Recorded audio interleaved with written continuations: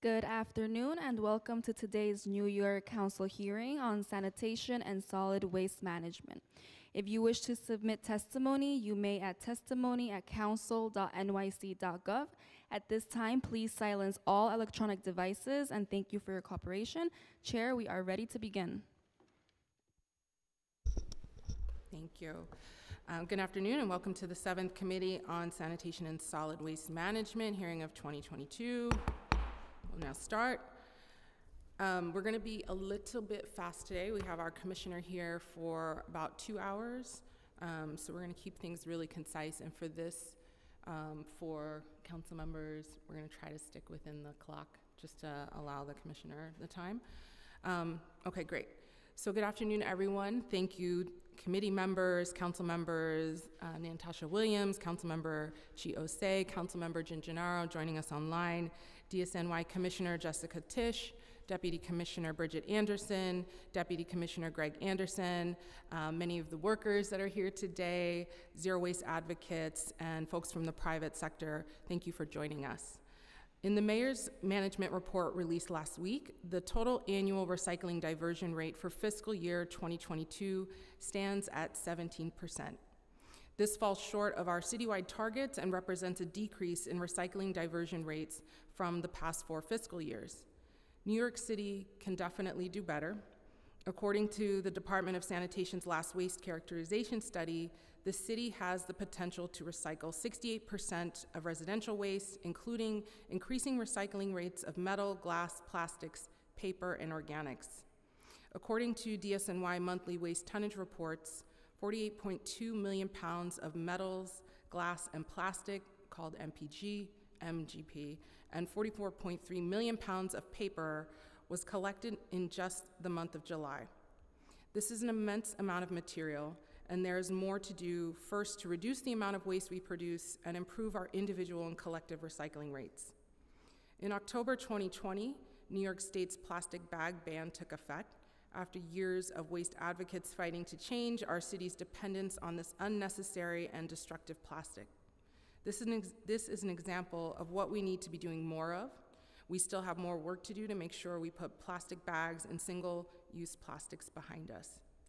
That is why today we're also hearing Intro 0494, a local law in relationship to a study of single-use plastics so that we can better understand the scale of the plastic crisis, a petroleum-based product that is brought to us by the fossil fuel industry. This comprehensive study can provide pathways for new waste policy initiatives that would reduce the sale, distribution, and use of single-use plastic items. Yesterday, I had the opportunity to visit the Sims Municipal Recycling Facility in Brooklyn. We had a wonderful tour. It's the largest recycling facility in the country, and the tour highlighted the importance of having local systems to help manage our recyclables, as well as the individual roles we are all playing in ensuring we are recycling well in each other's homes. And this is how we will continue to work towards zero waste. I also learned about the dangers of e-bike batteries getting into our recycling stream that could put the entire facility at risk of explosions and fires. And it is clear we need to do more on this issue as it continues to grow. It is important that we truly understand our waste streams and the impacts of sending our trash to be landfilled and incinerated in communities across the region, state, and country, and we need to move toward real solutions. I am concerned about the growth of advanced recycling or chemical recycling for plastics and the dangers that may cause to nearby communities. New York City advocates fought very hard to ban waste incineration or waste to energy facilities in the city in the 1990s, and we continue to be wary of false solutions in the solid waste sector. In 1989, the city first implemented mandatory recycling 3 decades ago. In 2010, the city passed a law that required us to meet a 33% recycling goal by 2020. Now in 2022, our recycling diversion rates stand at only about 17%. We are moving too slowly on an issue that impacts our city, our environment, and our climate. And I look forward to working with the council, the Department of Sanitation, the sanitation industry, our waste advocates, and our workers to move us toward zero waste and a more sustainable waste management system. I just want to thank my team, Nell Hernandez, who is my Director of Climate and Environmental Policy. I want to thank the Sanitation Committee Task Force, Jessica Albin, Ricky Chawla, and welcome our new Task Force addition, Andrew Lane Lawless. And of course, thank you to everyone giving testimony today. It's wonderful to see the long-standing commitment to waste issues in the city. So now I'm going to turn it over to our moderator to get us started.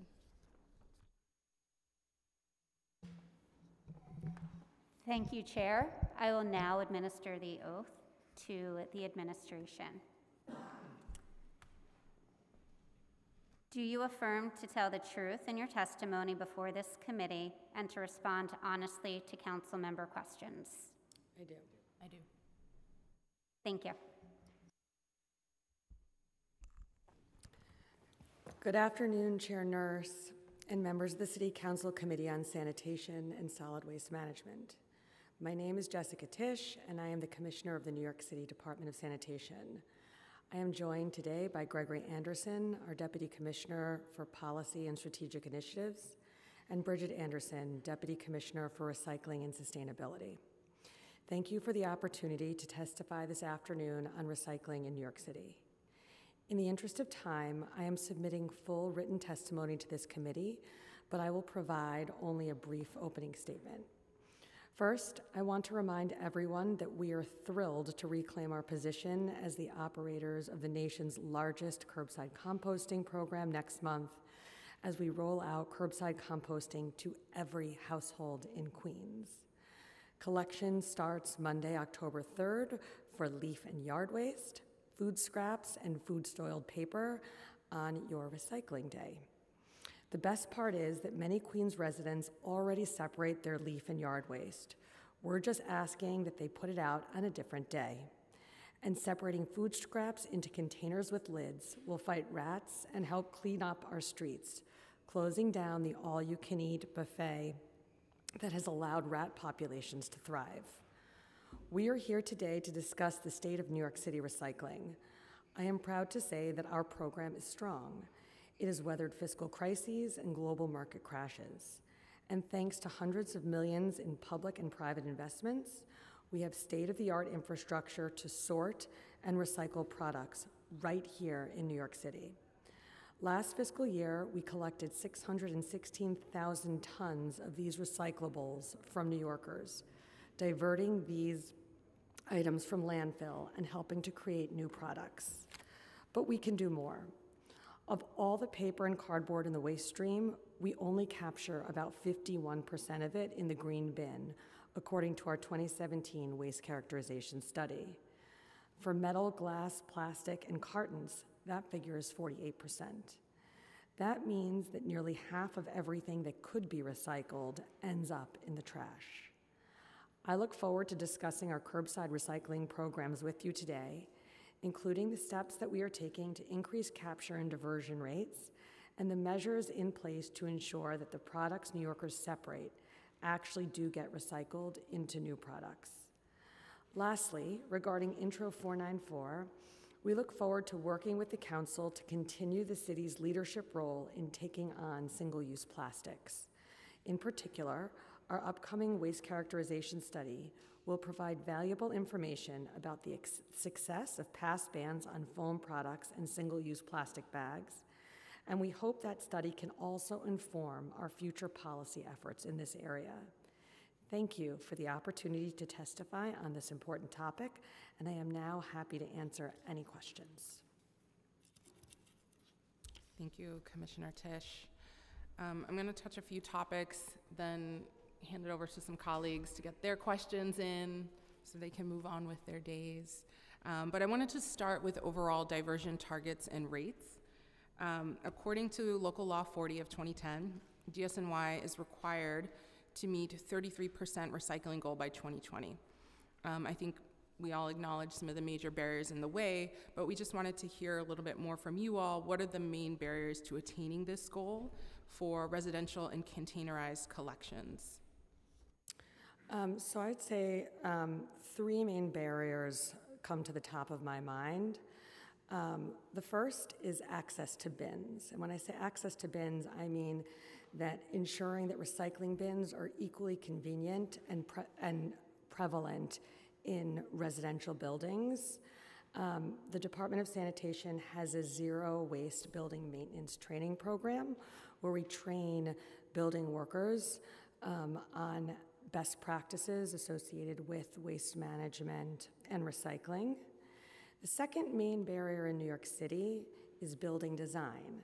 Many residential buildings were not designed with sufficient space to manage recyclables. They manage trash. They were built when trash was a thing, but unfortunately built before the recycling era. This has become even more of an issue of late with the proliferation of cardboard in our waste stream. Some buildings physically lack the space to properly store and manage recyclables. And the third topic that I want to raise is around NYCHA. NYCHA remains, I believe, a latent opportunity to capture recyclable materials. We estimate that only about 1.5% of NYCHA's recyclables make it into the recycling trucks. I believe that the root of that issue lies largely in the first two factors that I addressed, but in particular in building design. So in NYCHA developments, there is oftentimes plenty of room to conveniently manage your trash, so put the trash in a chute. There is not the same type of room for recyclables. So NYCHA residents oftentimes have to bring their recycling down outside of their building and into a special container that is not physically within the building, and this is because of space constraints. Thank you. I want to recognize Councilmember Botcher joining us. Thank you for coming. So in 2021, DSNY testified that the best approach to increasing rates involves some combination of financial incentives, allowing recycling to be easier, and we were trying to find if those exist, which is a little bit hard to find publicly. Does the city currently offer any financial incentives for recycling certain items? The current financial incentives for recycling really include the New York State Bottle Bill Deposit Redemption Program, or commonly referred to as the Bottle Bill, and of course the fine avoidance for properly separating out recyclables. Those are the two main financial incentives. Great. And we'll ask some questions later because I know we have Tony here from Sims. But we wanted to know the percentage of recyclable materials that are placed in the wrong type of bin, or if paper is in with the metal, and what happens to those bags when there's that kind of contamination. So 4% of metal, glass, plastic is paper and cardboard that should have gone in the paper recycling, and 2.7% of paper is metal, glass, plastic, and cartons that should have gone in metal, glass, plastic recycling. There are a number of remediation steps. Among them, communications campaigns, for example, on social media, community and ethnic media.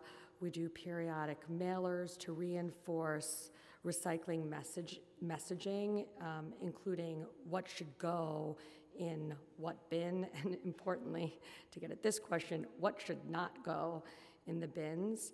We also participate in a statewide Recycle Right working group to coordinate messaging across New York jurisdictions. I would just add that one of the larger stakeholders in remedying this issue is the Department of Education.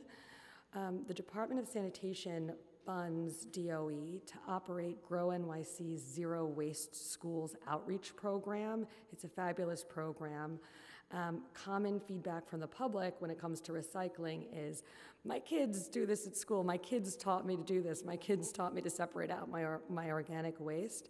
And we really feel like messaging targeted at kids in schools, we can, by messaging to kids in schools, we can train the next generation of New Yorkers and see them influence their parents and families. Thank you. I have a question about, a little bit later on, about kind of the impacts of the cuts to those programs. But I did want to talk about single stream recycling, only because it comes up in waves in discourse over the years. So single stream recycling enables people to put metal, plastic, paper, and cardboard in the same bag for recycling, so it doesn't require multiple bins, it doesn't require additional steps. And in other municipalities, it arguably has led to higher diversion rates, or they argue that. In 2015, DSNY began to explore single stream recycling for residential waste, and we were just curious if a study was ever conducted, and what were the outcomes of that, if so, and then what is the current position on single stream recycling from DSNY? Beginning in 2015, DSNY worked with Sims Municipal Recycling, one of our major recycling partners, to conduct a study of both the financial and the operational implications of converting to single stream recycling. And as you know, the outcome of that analysis was we are one of the few large cities that held firm on dual stream recycling and did not convert to single stream recycling. Clearly, there are some benefits to single stream recycling. Among them, fewer bins to manage in buildings, consolidation of material in trucks, and technically, or on paper, higher diversion rates. However, on the processing side, we found that there would be very high capital costs to retrofit existing recycling infrastructure for single stream recycling, totaling hundreds of millions of dollars in new capital investment. This would also have entailed substantial changes to our recycling contracts to account for the higher cost of processing all recyclables through a state-of-the-art materials recovery facility. Now, I am not afraid of changing contracts, renegotiating contracts, like large, systemic, important change for the future. But I do want to note that there are some profound downsides to single stream recycling that many cities that have switched over to single stream have encountered. And I think the largest among them is the quality of the end product that comes out of single stream recycling, largely due to contamination. And so when you do single stream recycling, because there is so much more contamination, the products that come out of it have a lower value than they would if you dual streamed. In New York City, it is a pernicious myth that things that you put that can be recycled and that go in the proper recycling bin are sent to landfill. That does not happen in New York City. In cities that have single stream recycling, because the value of some of the end products historically has been so low, it is much more likely that recycled material coming out of single stream would end up in landfill. Okay, thank you for that. Okay, I'm going to turn to capacity, infrastructure and capacity. So what is the recycling capacity for the New York City region? Who are the major players, facilities, and related, what sites, systems, equipment, or infrastructure is needed for New York City to increase its rates and capacity? We have two major partners in New York City. One is for paper and one is for metal, glass, plastic, but also they play a role in paper. So the first is Pratt Industries. They do paper. They process New York City paper with their Staten Island paper mill. Plus, they have access to additional regional paper facilities as needed. The second partner is SMR, formerly known as Sims around here, and they process our metal, glass, and plastic, and they do that at their two materials recovery facilities. One is in Sunset Park, Brooklyn. It is fabulous. I toured it myself right when I started as commissioner, and the other is in Jersey City. And I mentioned before that SMR also plays a role in our paper recycling. They receive some of New York City's paper and they help transport it to Pratt. You asked about capacity, so let me start with Pratt. The max capacity at Pratt's facility on Staten Island is 450,000 tons per year. Our material takes up, or DSNY's material takes up about 55% of that max capacity at present. That can fluctuate a bit, but we estimate that the Pratt Staten Island facility could take an additional 150,000 tons per year from DSNY with their current capacities. Moving to SMR on the metal glass plastic, their max capacity in both their Brooklyn and New Jersey facilities is 382,000 tons per year. DSNY material currently takes up about 78% of that capacity at present. Obviously, that fluctuates as well. But we estimate that SMR could take an additional 82,000 tons per year from DSNY with current capacities. That's about 25% headroom.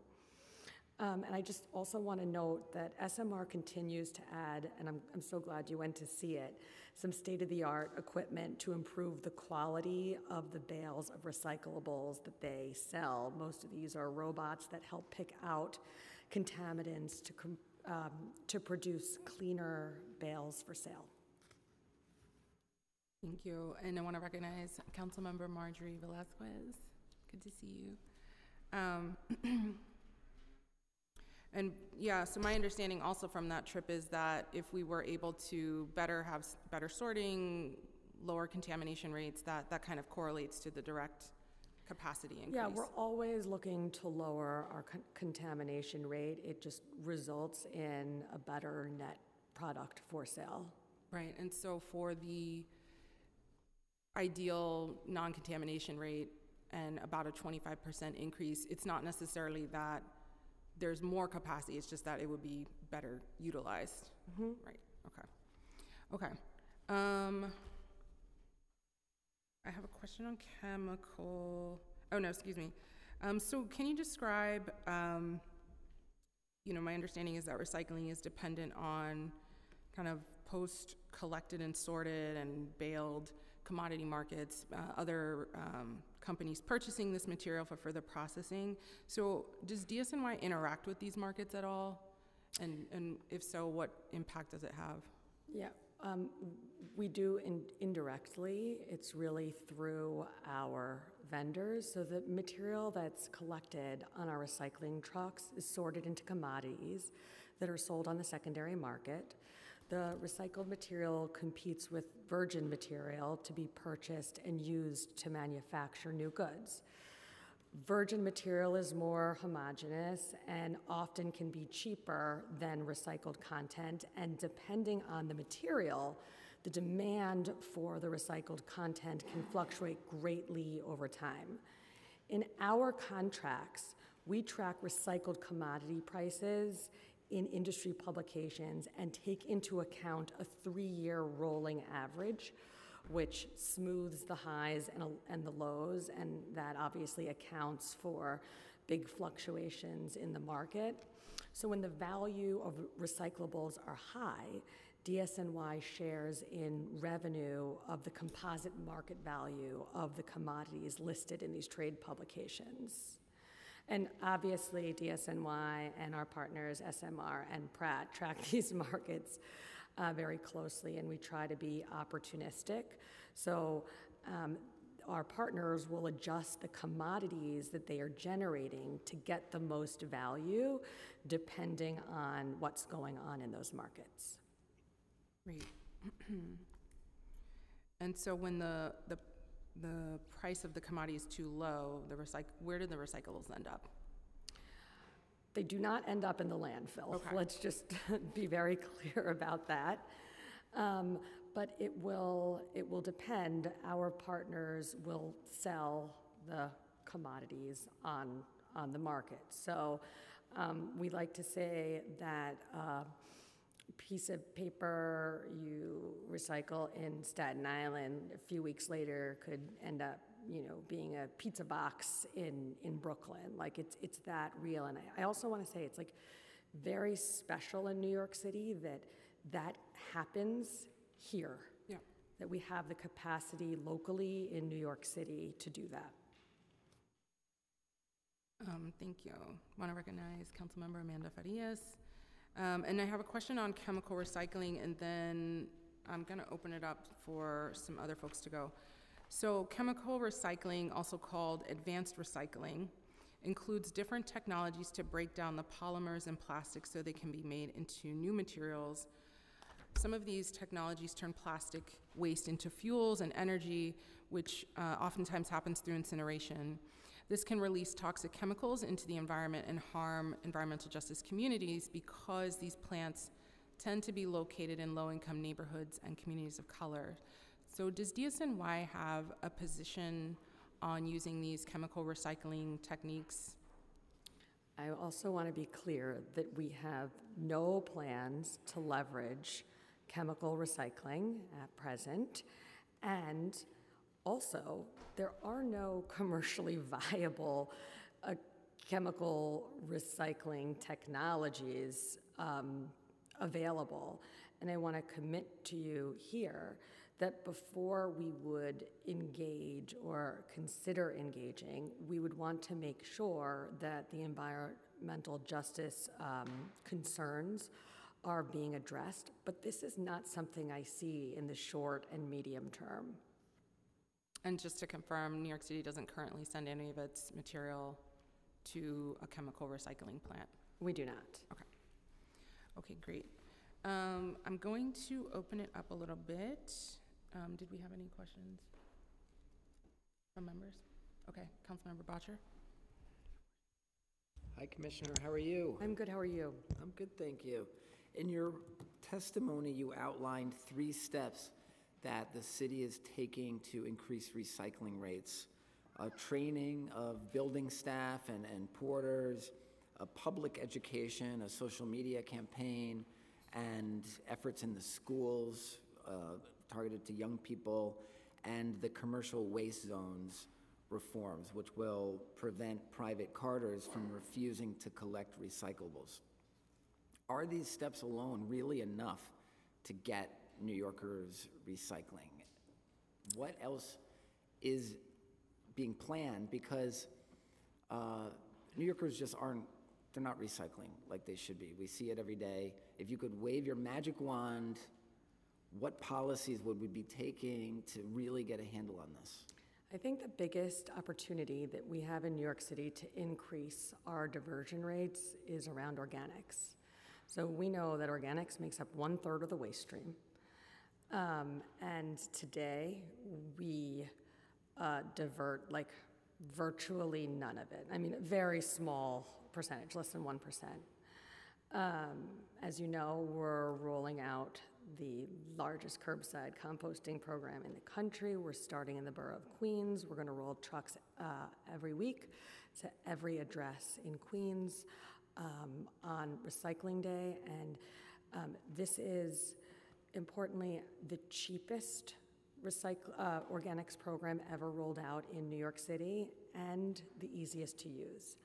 I mention that because those are the 2 drivers that will inform like both the success and I think the scalability of the program. And so our hope is that the rollout goes well in Queens, that we get some meaningful tonnage out of Queens, and that Queens leads the way, and that we are in a position to be able to roll out beyond Queens and eventually provide like true citywide curbside organics service. I think that will be like the #1 contributor in our time here to meaningfully increasing diversion rates. But I also want to add the commercial waste zones can also be transformative in affecting and moving in the right direction the overall diversion rate. When we speak of our diversion rate, we're really talking about residential diversion rate. But on the commercial side, like today, commercial carters aren't required to take recycling. The business is required to recycle. But how does that work if their carter isn't required to accept recycling? under the commercial waste zones law, and when that program is rolled out, every carter will be required to take refuse, recycling, and organics. And I think those are, frankly, the two biggest and the two newest opportunities. Obviously, training and public education and focusing on our schools, those are things we have done, we can do, we need to continue to do. But if you're talking about really moving the needle on our diversion rate, I'd look to both organics and commercial waste zones as the big drivers. Thanks. Could you give an update to my constituents who had curbside organic service and had it taken away? The residents of Manhattan Plaza, Penn South, West Village houses, when are they going to get it back? Curbside organics resumes, well, the new program starts on October 3rd. Queens. In Queens. Right. But what about? And I think I'd be getting ahead of myself by giving a timeline for when it's going to go to Manhattan and Brooklyn. But I think it shows not just good faith, but real energy and momentum and commitment to curbside organics, that we're doing the single largest rollout of curbside organics ever in New York City.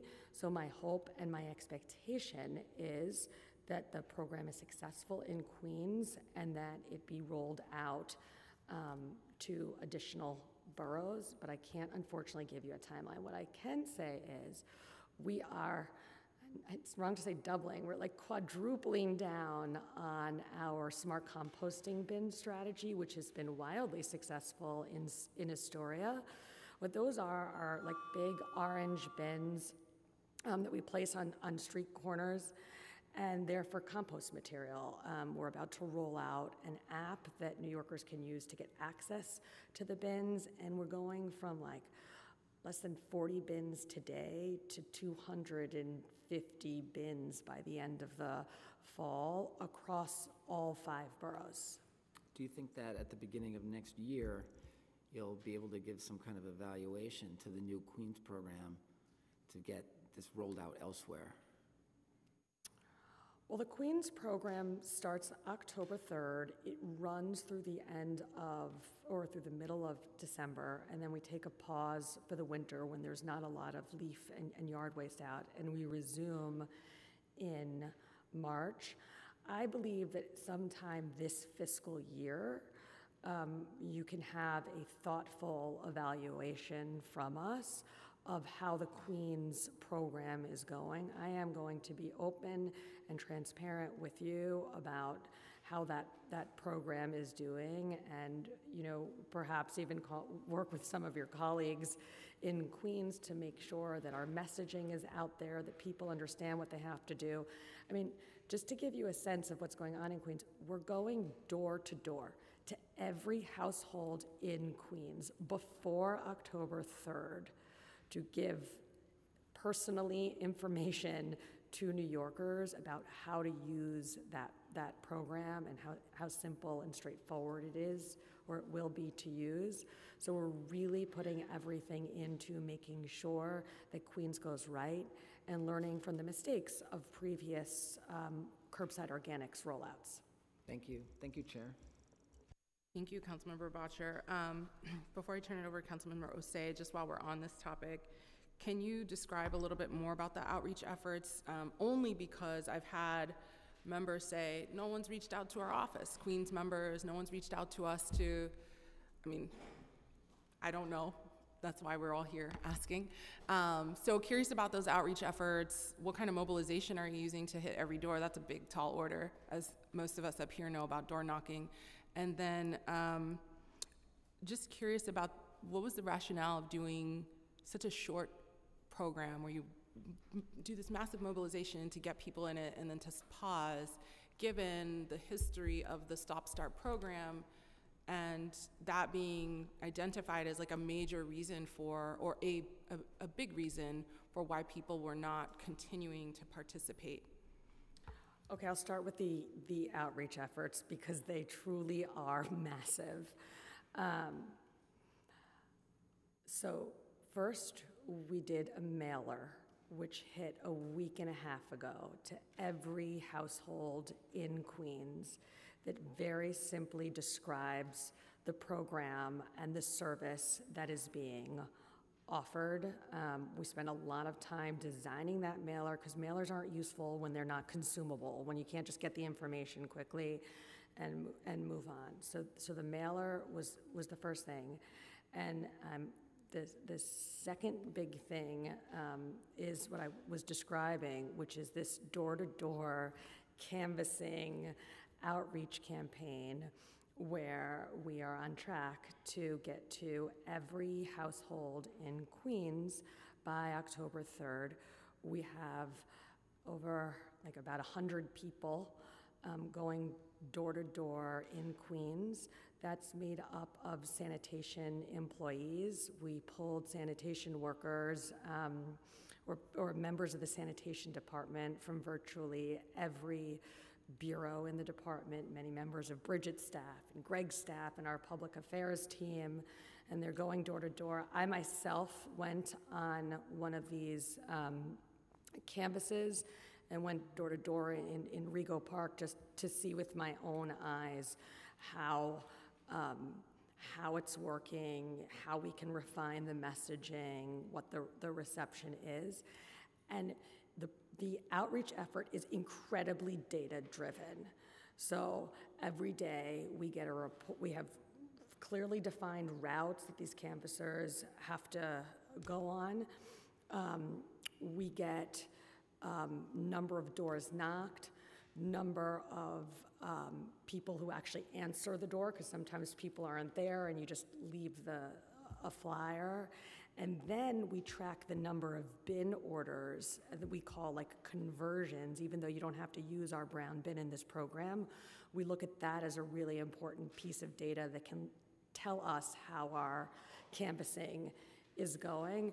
And I'm really proud to say that to date, we have more brown bin orders in Queens as part of this program than we had in the entire opt-in program. And so I think that is a sign that the outreach and the education campaign are working. You also asked about the pause and why we're pausing for the winter. What we've learned from other cities that have successfully rolled out curbside organics programs is that at the beginning, in the startup phase, the leaf and the yard waste drive the tonnage. And the thought here is the leaf and yard waste in the fall when we're starting should be superb. And so we hope to get great tonnage just from having people put out their leaf and yard waste, something they already naturally separate. No fuss, no muss with leaf and yard waste. It's easy to do, it's not in your kitchen, it's separable, it's already separated. And then to pause in the winter when there is virtually no leaf and yard waste so that we avoid the problem of empty trucks in startup. That doesn't mean that every year we will stop for the winter, but I think that it would set the program off on the wrong foot if we ran not full trucks in the 3 winter months, which is why we're going to resume again in March after the winter pause. That's the rationale. Thank you for that. I'm going to turn it over to Councilmember Osei. We'll come back to this program in a little bit. Thank you. Honestly, Councilmember Botcher and Chair Nurse really did ask the bulk of the questions that I wanted to ask you in terms of the reasoning for starting with Queens with this program. I know we've had conversation outside of a hearing about the reasoning for that, and that's to put good numbers on the board so that there could be a potential expansion to the rest of the other boroughs.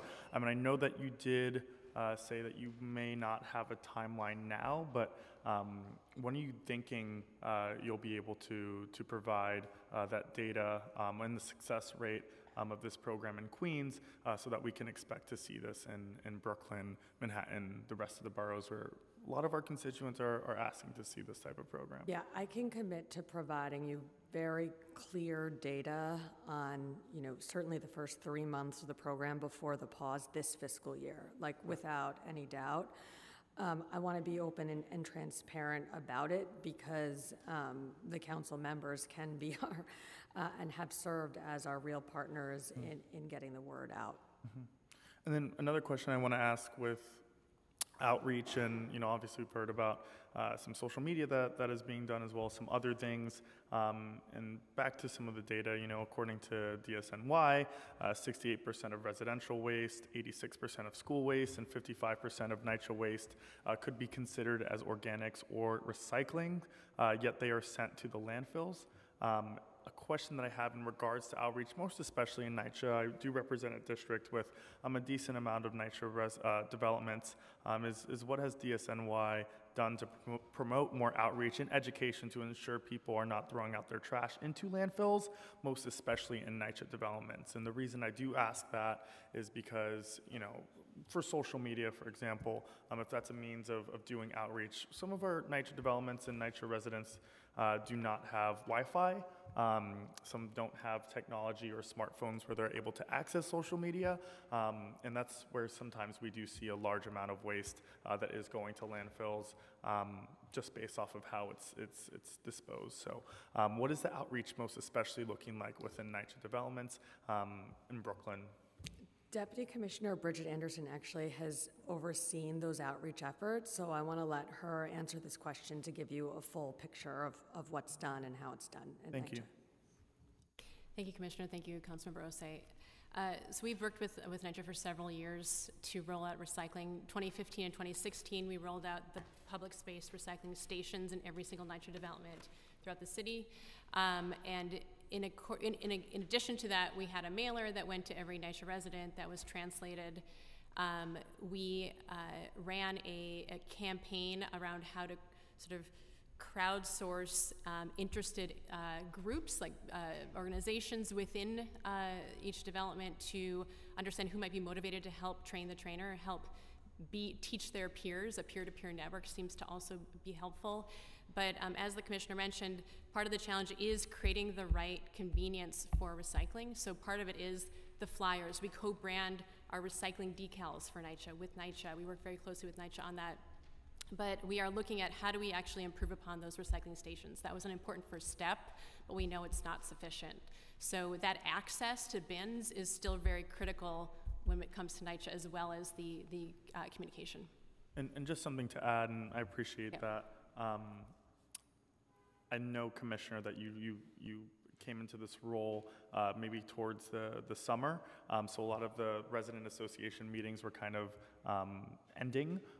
As we start up again here in September, definitely implore you all to do some outreach at some of these resident associations. Would welcome you to some of the resident association, tenant association meetings within our district, so that they could hear from the mouth of DSNY about some of the outreach that you are doing yourselves. I'd be happy to do that. Thank you. That would be very valuable to me. Amazing. Thank you. Thank you, Councilmember Osei. I want to turn it to Councilmember Menon. Great, thank you so much, Chair. So, Commissioner, good to see you. One question I have is, have you looked at other cities in terms of recycling and diversion rates? Because if you look at, obviously, LA is at 76%, San Francisco's at 80% versus the abysmal 17% that we have. I think it would be great if we could get copies of the advertising and marketing and promotion and outreach that those cities are doing, because obviously what they're doing is working. And it makes me think about actually the census, because when I was running the census in 2020, I went back to look at the 2010 outreach census materials, because New York had a very poor, abysmal rate in 2010, and it was actually about the messaging, because the messaging in the 2010 census was fill out the census, it's your civic duty. So I'm wondering if the messaging we're doing around recycling is about it's the right thing to do, which maybe is not motivational for a lot of people. So I think we need to rethink the actual words on it. We need to rethink language access. We need to rethink how we're promoting this, because clearly it's not working. So I think we need to learn from best practices from other cities. I'm going to start with the messaging, and then I'm going to ask the other Deputy Commissioner Anderson to talk to you about the comparisons with other cities. I agree with you 100% on messaging. And this is something that we just lived and experienced through the organics rollout that's about to happen in Queens. I looked at the messaging for previous curbside organics programs, and it was just TMI, too difficult, too complicated. You know, this isn't what the only thing people are doing in their lives. Like, we needed to make it much simpler, much more consumable, and much easier for New Yorkers. And so we actually spent a huge amount of energy coming up with very simple, straightforward messaging around composting. We even, in certain cases, like, stayed away from the word composting because it makes people feel like they have to create soil and whatever. It's like, no, just you separate out your leaf and yard waste already. Just like leave it out on a different day. I don't care what bin you put it in. Just give me your leaf and yard waste. I agree with you on the messaging around recycling, that needs the same type of attention and care that we put into the organics messaging, and that clearly you put into the census, the very successful census campaign that you led. On other cities, clearly there is a lot to learn from other cities. Other cities do this differently from us in some respects. As I mentioned when I was answering previous questions, some respects they do it better. In some respects, it's been more problematic for them. But one point I really want to make clear is that the comparison rates you see between New York City and other cities on recycling rates are very much not apples to apples. And I would like for Deputy Commissioner Greg Anderson just to describe that. Do you want this, Greg? Okay. Thank you, Commissioner. Thank you for the question, Councilmember. So I think there are a few key differences between New York City and other cities. Not to say that we can't learn. I think there are some cities, particularly on the West Coast, that have been doing fantastic work in this space, have been real leaders. The city of Portland, Oregon, for example, I think probably has one of the best recycling systems in the country. They have separate collection for glass, for example, which actually really improves the integrity of the glass stream and the marketability of that product. But the key difference is, one is data integrity. New York City stands alone as far as cities that actually publish legitimate data on how much we collect and where it goes. You look at Los Angeles, for example, they put out a report maybe 5 years ago, and since then there's been almost nothing on their diversion rate. The same with San Francisco. There's a lot of issues with measurement and who's measuring what against what baseline. The state of California is doing work to try to improve that, and nationally there are some national organizations who are trying to create a sort of apples to apples comparison that we can use, but right now it doesn't exist. The second I would say is, there are differences in the way these cities operate. In Los Angeles, for example, the city diversion rate only includes what the city collects from single family and 2 to 4 family homes.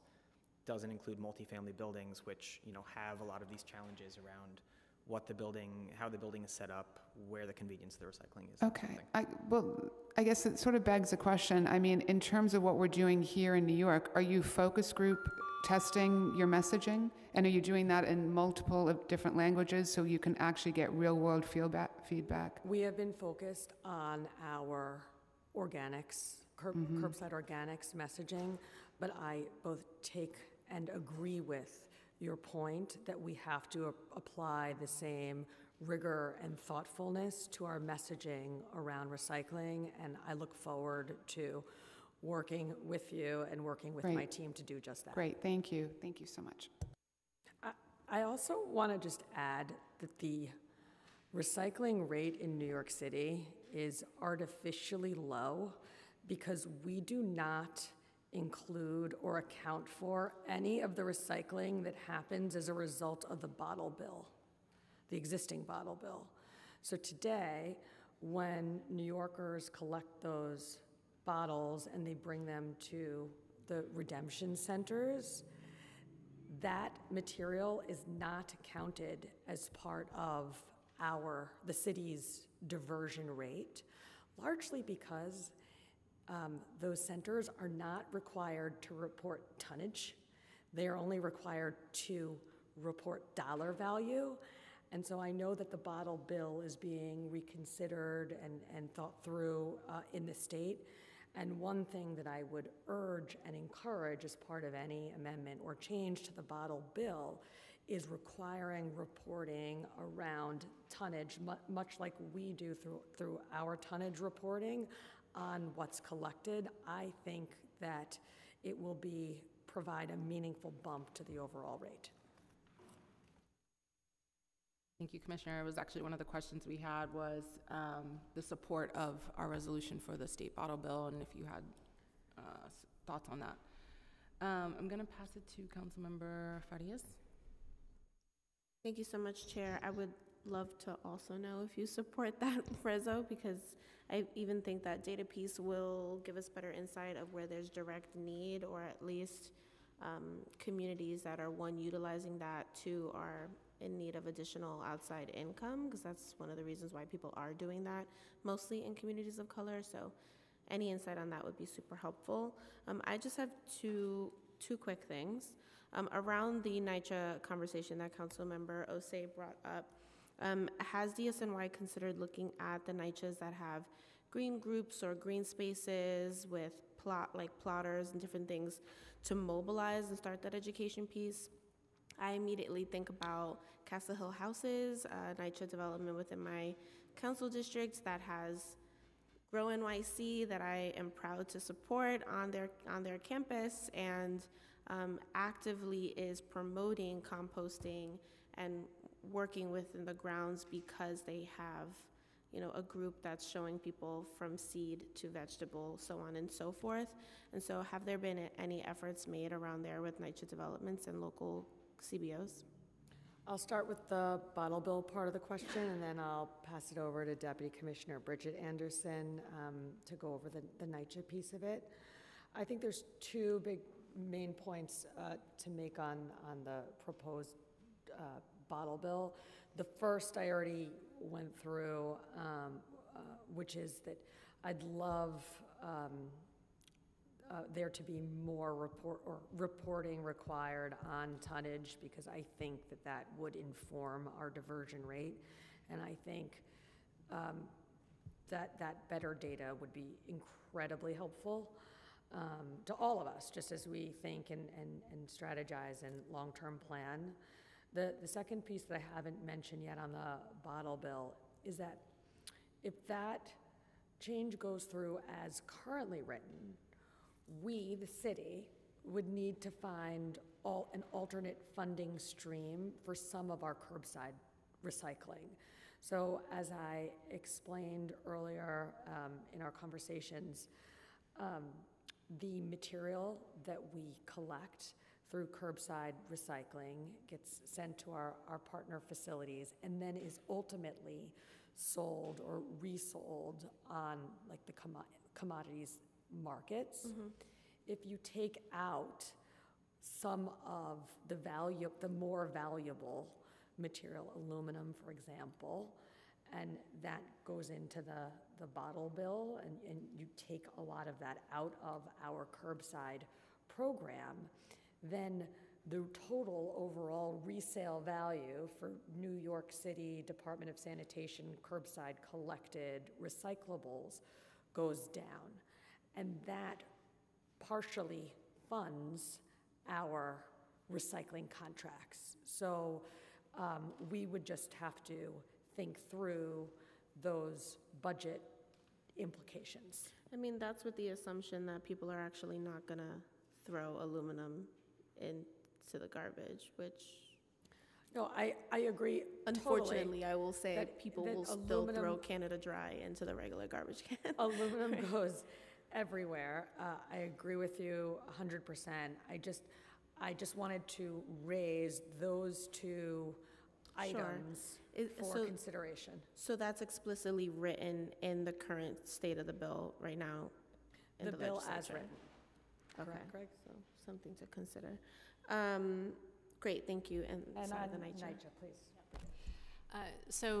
We've been talking about the Queens Organics rollout, and we've been working very closely to ensure that every single NYCHA development in Queens is participating in separating organic material. So that is going to include, on the campuses, there's a lot of leaf and yard waste, which is very exciting that we're going to get that onto the organics trucks.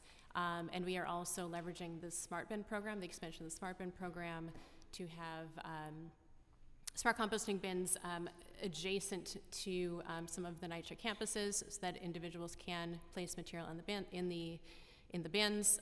We are also working on what can be done on the campuses. So not only are we looking to redesign the recycling stations, but also we have to add that extra stream, right? We want to make this normal and normalized within NYCHA developments as well as within Queens. So that's been our area of focus right now, but we have a long history with our New York City Compost Project, working with the greening groups, the NYCHA farms, to make sure that compost application is, you put your food scraps in the bin, you create the compost, and you apply the compost. That's something that we feel is a really important and impactful message. This is recycling happening in your, where you can watch it happen, and that's something you can't see with a plastic bottle. So. Sure, thank you. And I just have a really quick one. I recently went to shopping this weekend and I forgot my tote. I realized a store charged me 50 cents for a bag, and I looked back at the law, and the law says at minimum 10 cents, not maximum. And so I'm wondering, does DSNY have any data on complaints of different locations or businesses charging over a 10-cent fee? No, it did not. The bill is written at minimum, not maximum. DSNY does not enforce that because it's a state bill, so that's state DEC. Okay, great. Thank you so much. I'll check in on that. Thank you, Councilmember. Just to back up real quick to the bottle bill, what is the annual revenue stream that comes in from, or that you would predict would be lost? And if you don't have it, it's okay, but that would be a follow-up. We can follow up with you on that. I apologize. Okay. It's not, what about a percentage-wise of your revenue stream, about an estimate? We'll get it. We'll put together an estimate for you. Great, that would be great. Okay, I'm gonna back up a little bit. I wanna talk about plastic waste streams. So according to DSNY monthly waste tonnage reports, 48.2 million pounds of metal, glass, and plastic was collected just in the month of July 2022. Much of it is going to Sims in Brooklyn. When we were preparing for this hearing, one of the things we were just curious about was why are these numbers reported in aggregate as opposed to being broken out? And then because we can't break them out, can you, do you have any more recent annual data on the specific amount per stream, or is this something that only gets revealed or kind of estimated based on the waste characterization study? So to answer the first part of the question, it's really because of order of operations. So we collect the metal, glass, and plastic commingled, right? 2 streams, not 5. And then when the truck shows up at the processing facility, it gets weighed on the truck, commingled, and that's where our weights come from. That's why we don't have a precise tonnage for plastic or for metal or for glass. And then to answer the second part of your question, you're exactly right.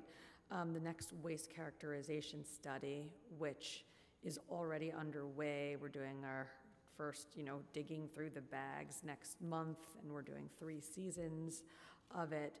That will really inform the most updated numbers on plastics. Okay, great. Okay, the 2017 waste characterization study stated that the proportions of plastics in the MGP is 33.6% and noted a wide variety of types of plastics. The report listed 163 types of different plastics, items ranging from plastic bottles to rigid plastic containers. How have the types of plastics, which we've been calling species based on an assembly member, how has the growth in the species of plastics over time challenged collection, sorting, processing, and the ability to recycle through our municipal and regional centers? All right, just to give you the historical landscape on this, if you compare the 2005 waste characterization study and then the 2017 study, the weights associated with plastics in the waste stream went up from 14% to 15%. So it went up by 1 percentage point between those two waste characterization studies. But what we can tell you is that there are more products and packaging certainly made from film and flexible plastic. These are not recyclable in our curbside program. They are also very light in weight. And so the proliferation in bags, sleeves, and wrappers is not reflected in the overall weight. In addition, we're seeing more bulky, durable items like, for example, appliances or toys or housewares made of plastic as opposed to metal. These items are also not easy to recycle in our curbside program.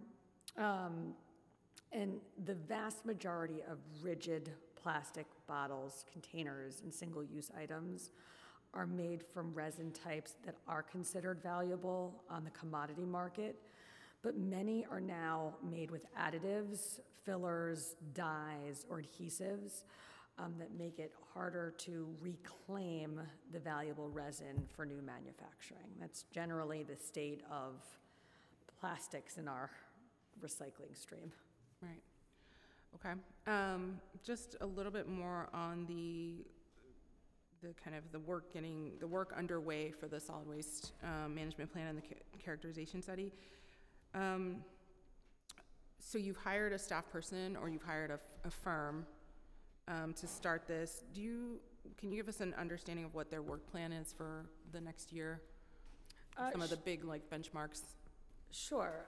Actually, Bridget is overseeing that, so she can provide you a lot of detail on it. Sure, thank you for that question.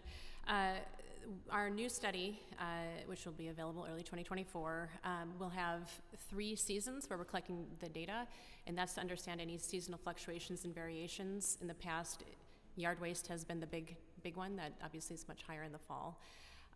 We are sampling residential, NYCHA, schools, and for the first time in over 20 years, we're actually sampling from litter baskets as well. We have about almost 350 sorting categories that we're sorting the samples into. And that's up from the last waste characterization study. Partly driven by, just what we think would be important related to new e-commerce items and things like that. So that's the basic landscape of the study. We're excited, we're getting it started, and we look forward to having these new insights. We do think that e-commerce will be one of the big changes that we see in the waste stream.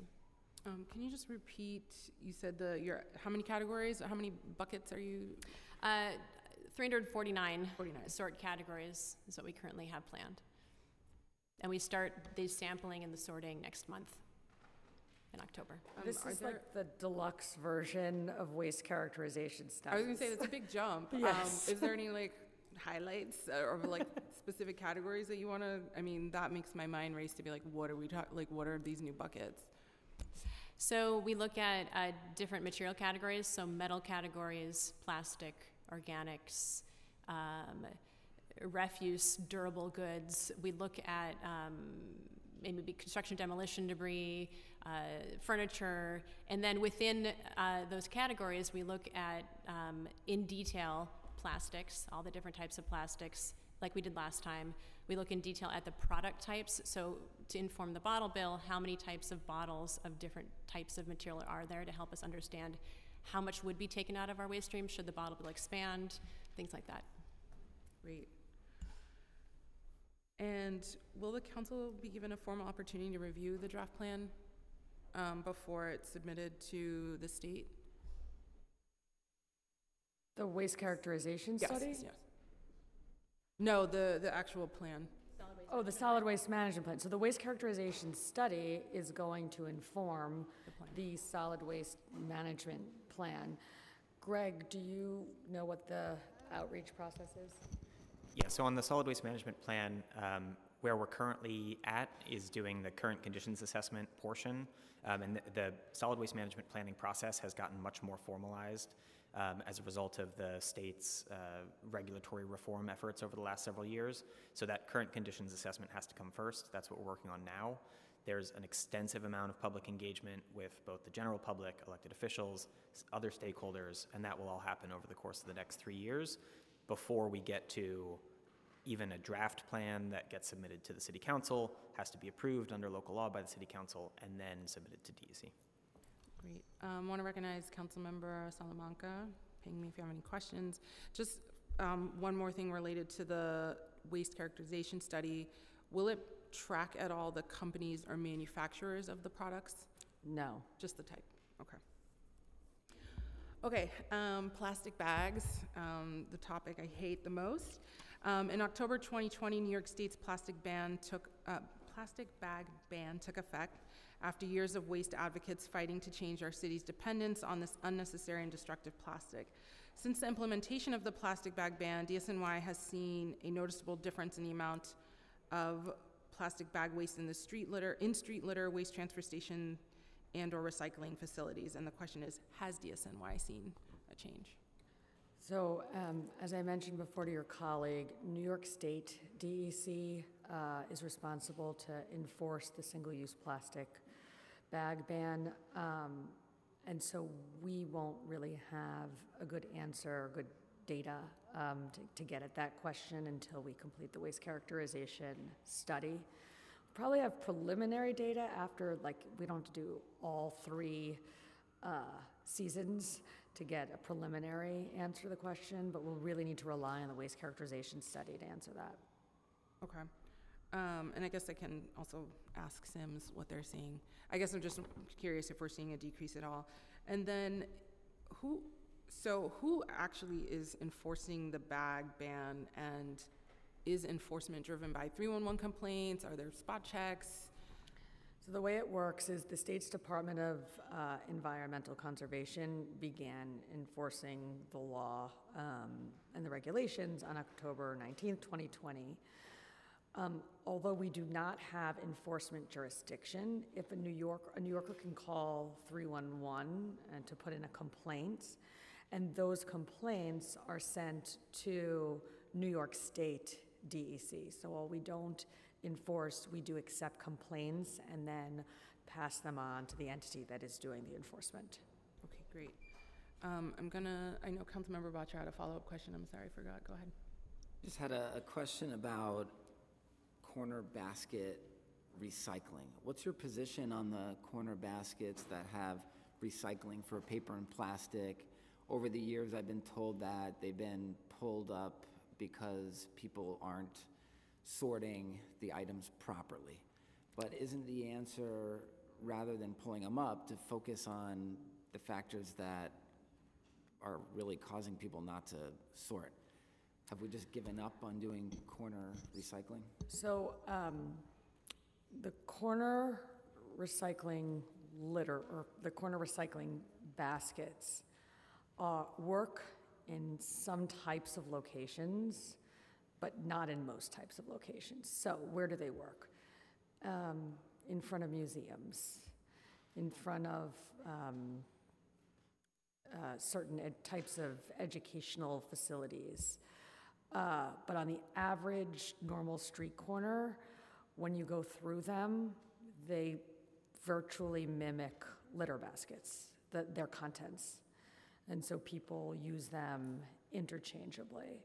And so our plan, or our strategy now, is to use them where they work and take them away from where they don't work. Because when they don't work, they're just like a complete drain on resources, and the material is so contaminated that it can't be recycled.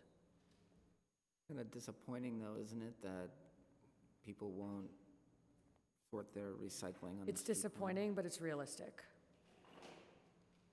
You have a goal of one day having a city where you could put recycling on every corner and people will actually do it. Is that a goal?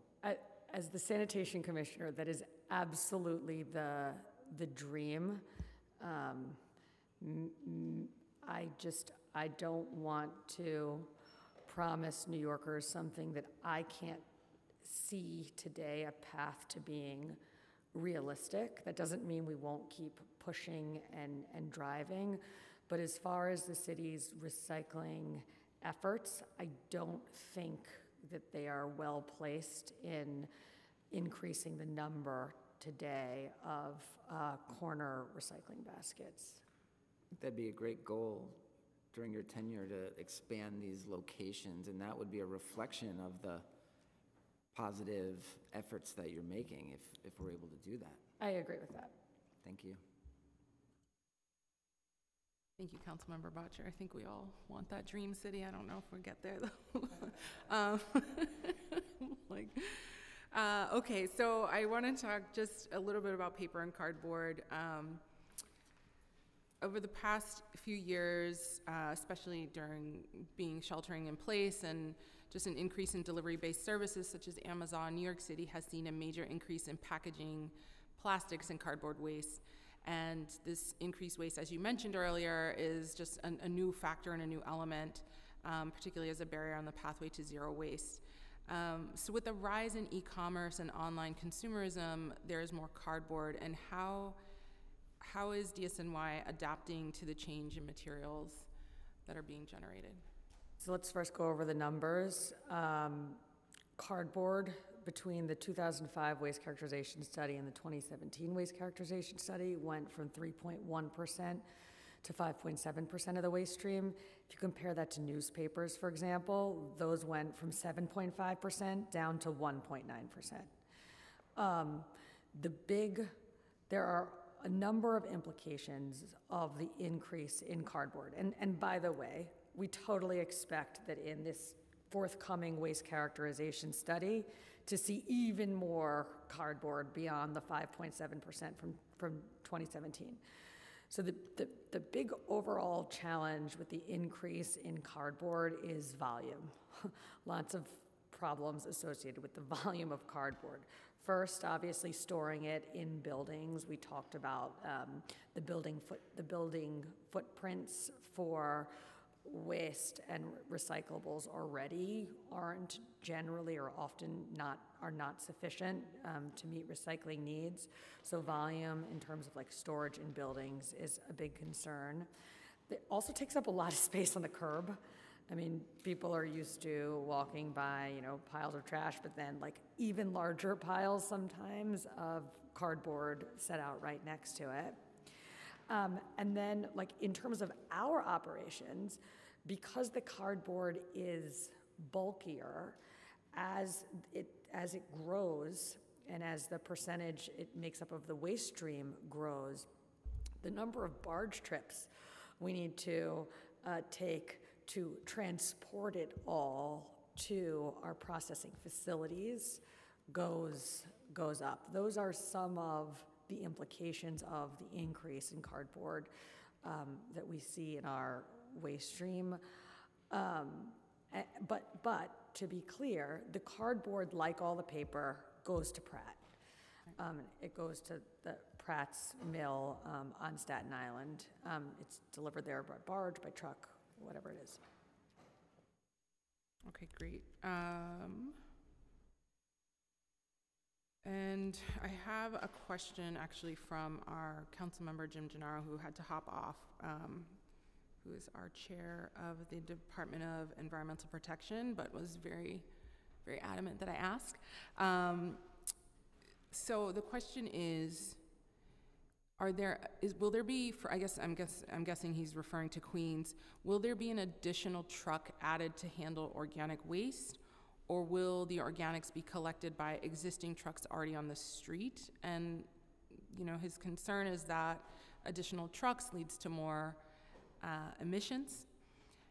Organics collection is great, but minimizing additional trucks is also good, and that's usually not always considered.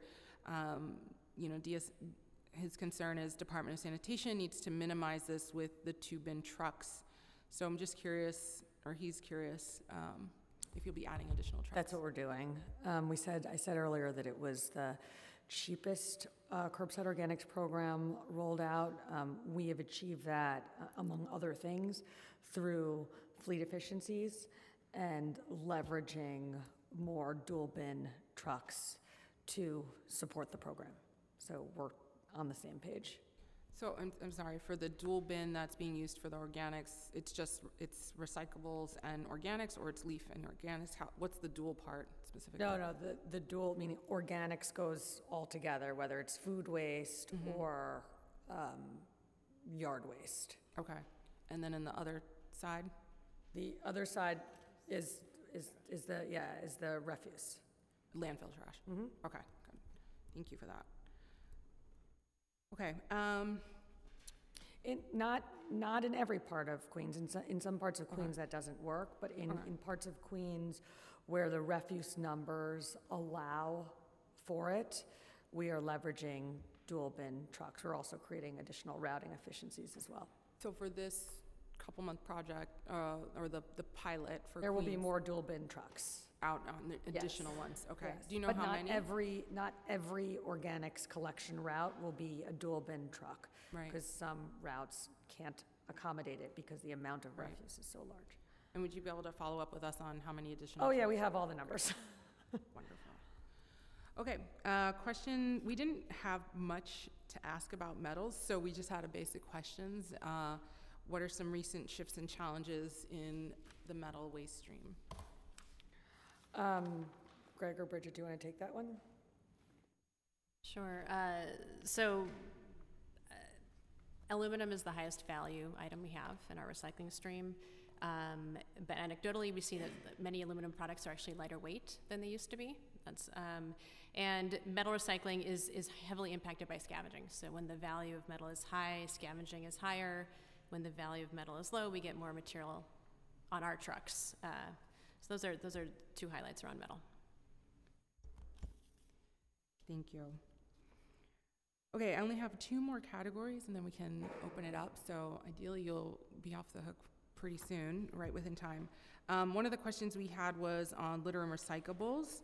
New York City implements a variety of programs to intercept trash and debris before it becomes waterborne. So when it rains, trash and debris on the street can end up in the city's catch basins. From there, the trash and debris can make its way into the sewer system and sometimes all the way to our waterways. So when recyclable materials are recovered outside of just the standard residential collection or the standard waste stream by city agencies, whether it's from clogged catch basins, floating booms, beaches, are these discarded as trash or routed to proper recycling streams? I hesitate to speak definitively for the Department of Environmental Protection, but I'm pretty sure that those materials are discarded as trash. And just keep in mind that materials that have traveled through the sewer system and that are collected from the harbor or beaches are likely to be contaminated with other materials, making them not good candidates for recycling or incompatible with our recycling, which is why they are discarded as trash. And do you all collaborate with DEP around this? Greg, do you have? Around that litter specifically, or reducing litter on our streets? No, when it's recovered from DEP. Is there any collaboration at all from what DEP is collecting on beaches and things like that to see what can be recycled and what isn't? Or is it just mostly going straight into the landfill stream? Yeah, I think it's a very small share of the overall waste stream, but I think it's an opportunity, and we're certainly happy to reach out to them and have those conversations. Okay. I had one question that I forgot to ask around some of the barriers that you presented earlier. You specifically talked about design and space in these buildings. I know there is legislation for new buildings around having solid waste management plans in their design, but for older buildings that are going to continue to be chronically challenged, is DSNY working with Department of Buildings to address some of those concerns? Has there been any initial conversations or collaborations around that? Greg can correct me if I'm wrong, but I think the answer is no.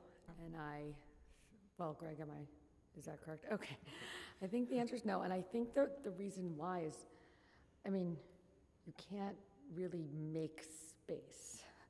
And so much is like squeezed into some of these buildings that really the best opportunity is when there is a new building being constructed or a significant, meaningful change to the building, which is when this kicks in. Okay. Okay, my last set of questions is around e-waste and specifically e-bike batteries. It's come up quite a bit. There's a lot of effort by council members to create legislation around this and try to come up with some solutions, particularly in relationship to some fires and hazardous incidents that have happened. So I know that you gave us information on the amount of money that the Department of Sanitation is collecting with battery or expending on battery disposal. I have $108,000 for FY 2022 and $256,000 for FY 2023. But I guess to kind of dig in more, how does DSNY currently handle rechargeable batteries? Let me just describe generally our battery collection efforts. So batteries are generally brought to us through either our safe disposal events or our special waste drop-off sites. So New Yorkers, if they have rechargeable batteries or frankly any type of battery, can bring those batteries to us at either those events or those sites. We also have information on our website about a program called Call to Recycle that offers mail back and has a map of the drop-off options for rechargeable batteries. That program, Call to Recycle, is paid for by the state's rechargeable battery law. That's generally how we handle and manage batteries. I don't want to neglect to mention we're doing a small pilot on Staten Island where we're piloting curbside pickup by appointment of batteries. But generally, the point is, like, the e-mobility batteries, they represent a growing share of the waste stream. The numbers are expected to triple by 2025. They are incredibly dangerous if they're handled improperly.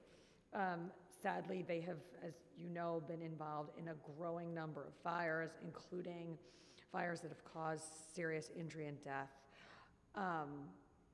We have a response capability, meaning when an incident occurs at a residence, as opposed to a commercial facility, DSNY works with the FDNY in the response to those incidents. That's generally our roles, like mostly collection and then response with FDNY when it's a residential incident.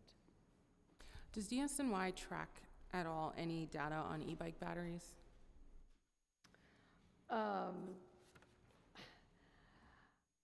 We don't have the definitive data on it. I mean, I can read off some statistics about our response to incidents, but we at DSNY don't have any type of definitive data about like the number of rechargeable batteries out there.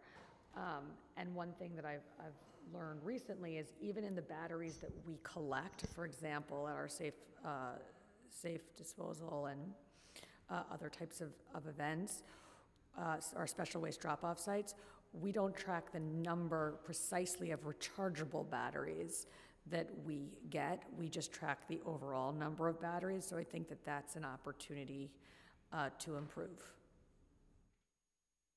But in terms of like the incidents we respond to at residences, it's going up every quarter. Okay, great. And so I imagine then similarly, I asked that overall because we did have a question of if DSNY was tracking, you know, who's selling these batteries or have any inventory of who, you know, what's being sold here and purchased and used here in New York City, but we got did it. Okay. I actually forgot I had a section on commercial waste, but this morning there was a hearing on, for the Committee of Mental Health, and one of the bills being discussed has to deal with syringe needles and a collection program around it. And there was some questions about who's actually responsible for handling syringe needles right now. So I have a question about, it was alluded that sanitation has a small department in there, but I wasn't sure, so I was wondering if you could expand on that a little bit. And then I think I saw a syringe at the Sims in the educational thing, but I couldn't remember if I saw it as recyclable or not recyclable, so I was curious about that as well. We definitely play a role in the collection of syringes. We do have teams that are specially trained that do that work. Sadly, I get alerts almost daily, certainly weekly, about sanitation workers being, doing their job, doing their collection, being pricked by a syringe that's improperly disposed of in the trash. That is unacceptable, and it creates a real hazard and danger to our workforce. Greg, is there anything you want to add to that? I'll just add that there are safe ways to dispose of syringes. So there are take-back programs at pharmacies and things like that.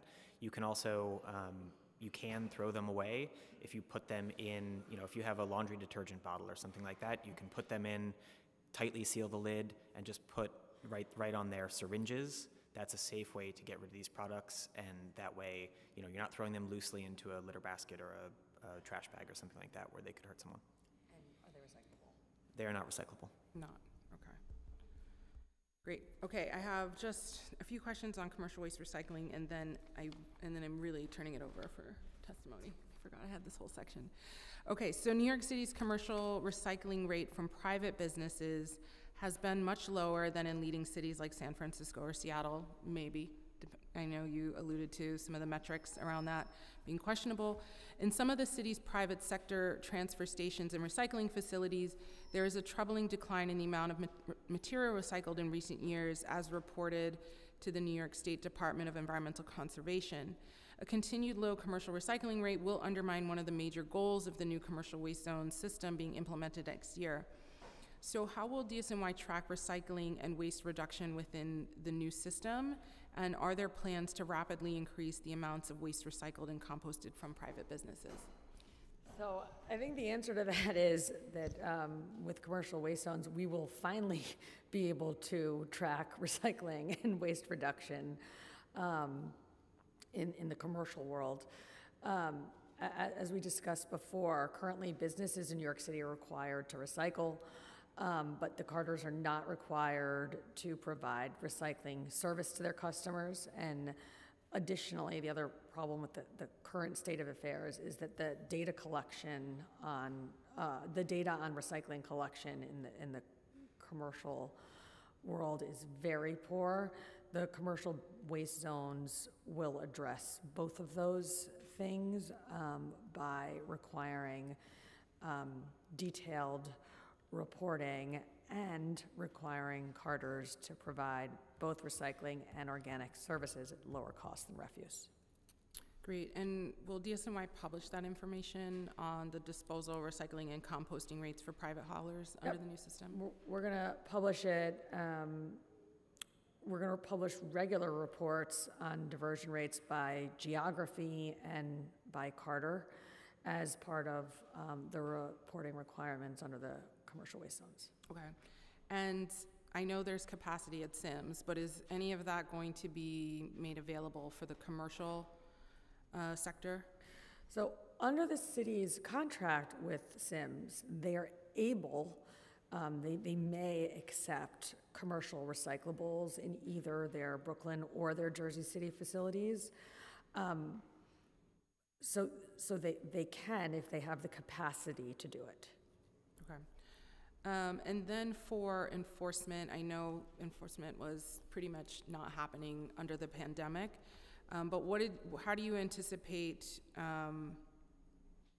capacity for enforcement as this takes effect? So, for the new composting recycling rules for business and private haulers, Do you have adequate budget and staff for both enforcement? I know we've talked about this a little bit before in our budgetary hearings, but it'd be a great refresher. And also around customer education, education for the small businesses, around what they are supposed to be doing. Let's start with education, because generally education comes before enforcement, or at least in the way that this is being rolled out, education is happening first. So we have a dedicated staff for outreach specifically for the commercial waste zone rollout, and so that team has been assembled in advance of the commercial waste zone implementation, and we're going to ramp up our outreach efforts as we get closer to the first customer transition period, which will happen next year. Over the summer, these outreach staff have been working on commercial recycling and organics outreach, just because they're hired, they're available, and they've been spending their summer reminding businesses of the requirements and offering information about how to comply. So we do have a dedicated outreach team. On enforcement for commercial waste zones will be conducted by the same group of sanitation, police, and enforcement agents that enforce other cleaning and recycling laws. We are working with our colleagues at OMB to ensure that we have adequate resources to match the enforcement challenge that the commercial waste zone program will represent. Okay, so for the outreach team specifically, how many people is that? How many do you have? Oh, For this yeah, piece, for 19, commercial 19. recycling? It's 9. 9? And these folks speak a variety of languages? Yep. How many languages do they speak? I don't have that with me today. Okay. Yeah. Okay, I'd love But we to can follow provide up that, on yep. that, yeah. And then for enforcement, how many people do you have now, and how many people would you like to grow into? I don't have those numbers in front of me, but we can definitely follow up with you on the numbers we have for sanitation, police, and enforcement agents. Okay. I think that's all my questions. It's like 7 pages of questions. I think we're going to turn it over to public testimony now. Thank you so much, Commissioner. Thank you.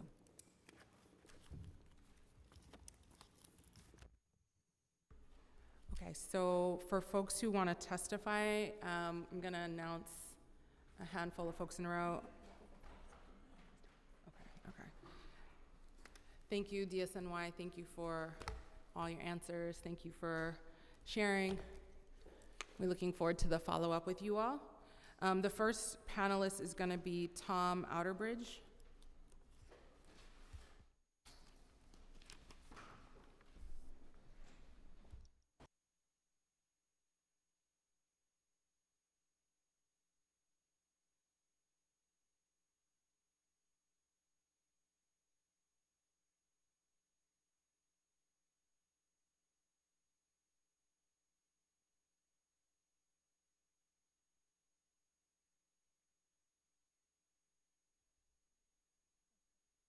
Thank you, Tom. We're going to give you about 5 minutes, and then I do have some questions specific to you, to your operation. Thank you. Thank you. Good afternoon, Chair Nurse and members of the committee, Sanitation Committee. My name is Tom Outerbridge. I'm the president of Sims Municipal Recycling, or SMR. As the commissioner mentioned, we receive and process 100% of the metal, glass, and plastic collected by the Department of Sanitation across the city, and about half of the paper. I think to shorten the time of my remarks, I'll sort of leave out some background points which I think were raised to a large extent in terms of the current capture rate in the city of metal, glass, plastic, and what we know is still going into the trash, at least based on the last composition study. I mean, the good news is a little more than 50% of what is designated as metal, glass, and plastic recyclable is actually making its way into the bin. And that's due to a lot of effort on a lot of people's part. The bad news is a little less than 50% is still going into the trash. I think a lot of us got into this recycling activity because of the environmental benefit, but I think given some pending fiscal challenges the city's facing, it's worth noting the financial impacts of this. Somewhere in the order of 500,000 tons a year of metal, glass, plastic, and paper going into the trash at significantly higher cost than were to be directed into the recycling program. Can leave it to sanitation to sort of put a dollar amount to that, but it's a meaningful number in terms of the budget to the city.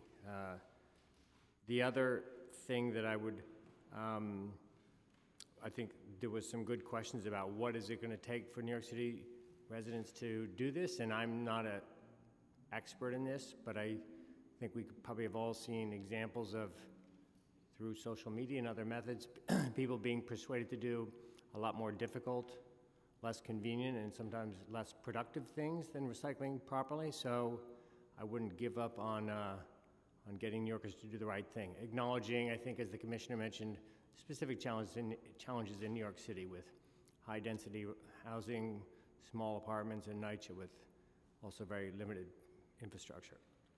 The other thing from our standpoint is, on the participation front, is getting people to not put things into the bin that don't belong there. This also has fiscal implications. We see more and more paper in the MGP bin, particularly since the pandemic, because I think of all the cardboard people have been receiving at home through e-commerce. And when somebody puts paper in the MGP bin, it costs the city more money than when they put it in the proper paper bin. It also doesn't help us. It's very difficult for us to process and recover that paper. Textiles, perhaps not so much on the financial side for the city, but environmentally, there's many, many options to recycle textiles across the city, from citywide drop-offs to local Goodwills. If it comes to us, which it does, quite frequently, it will end up in the landfill. The last contaminant that I would bring up, which is not such a great issue in terms of volume, but is probably our biggest hazard, is lithium-ion and other rechargeable batteries. And so if my first point is public participation, my second point is really what can be done about lithium-ion batteries. You've probably seen news. I heard another news story yesterday, I think, of a child that may have died in Queens over the weekend due to a scooter battery. I've attached to my testimony some additional facts and figures that we put together, but there are literally hundreds of fires a year occurring at our facilities, in the backs of Department of Sanitation collection trucks, at other recycling and waste management facilities, and in apartment buildings across the city. I raised this to the Sanitation Committee, but I think you have other sister committees across the City Council where this will be a relevant topic, whether that be fire and emergency management, consumer and worker protection, environmental protection, and public safety. We deal with it as recyclers and people in the waste management business, but I think that it's valuable to look at this outside of the recycling context and really look at it as a public safety issue. Unfortunately, there are going to be more injuries and destruction of property before we get this issue under control. Lithium-ion battery use is projected to increase, I think, 300% by 2025, and bike battery fires in New York City are on track to double in 2022. But we aren't helpless in this situation. Washington, D.C. in 2021 passed a fairly aggressive rechargeable battery law. California just passed 2 laws. We're working with different groups from across the state, public and private, to draft the elements of a strong bill that could be enacted either at the state level or the city level. I personally think the city can act quite a lot faster than the state, and this is an issue that requires fast action. We do need state cooperation based on the 2010 state law that specifically preempts local jurisdictions from passing laws on rechargeable batteries. So we hope that you will work with your counterparts in the Assembly and in Albany to eliminate that preemption language and proceed with a law here in New York City. The last issue I would just bring up is extended producer responsibility for packaging. This is state-level legislation, but last year the council issued a resolution in support of a bill that was being proposed in Albany. It didn't pass, but coming from the city of New York, that means a lot, obviously the largest city in the state, and we expect this issue to come up again this year, and we hope that you will be supportive and involved in that. For those who aren't familiar with packaging EPR, basically it has two critical variables that I would bring up here. One is it incentivizes producers of packaging to reduce, eliminate, or where they can't do that, make sure that the packaging they put on the marketplace is recyclable. And secondly, it will reimburse New York City for much or all of its recycling program costs, which I think last year the Department of Sanitation estimated to be about in excess of $100 million a year. So these are, by the way, Maine and Oregon passed EPR laws a couple of years ago. California and Colorado did it last year. This is not brand new territory. So I think New York can, time certainly for New York to catch up here. Anyway, I think there's a number of issues between this, participation and so forth that are both, and the battery issue, have significant financial implications for the city, not to mention the health and welfare issue associated with batteries. So I'll stop there. Thank you, Tom. I did have just a couple questions that it seemed like sanitation didn't have answers to, maybe because they're just not on the ground at where you are. So I had a question about the plastic bags, and since the ban took effect, if you had seen any, arguable, have you seen any increase or decrease? Have you seen any changes in it? I know that the enforcement of it hasn't been over the last couple of years. Now it's coming back into play. Not really clear if they have the capacity for real enforcement or who's actually doing it. So just kind of seeing from your point of view on the ground what you're seeing. I would not say at this point I can point out a measurable difference in what we're seeing. It's not to say it's not happening, but not at sort of a level that we would be measuring it or capturing it in reduced tonnage of plastic bags. Right, and could you describe how plastic bags present challenges for your facility or not?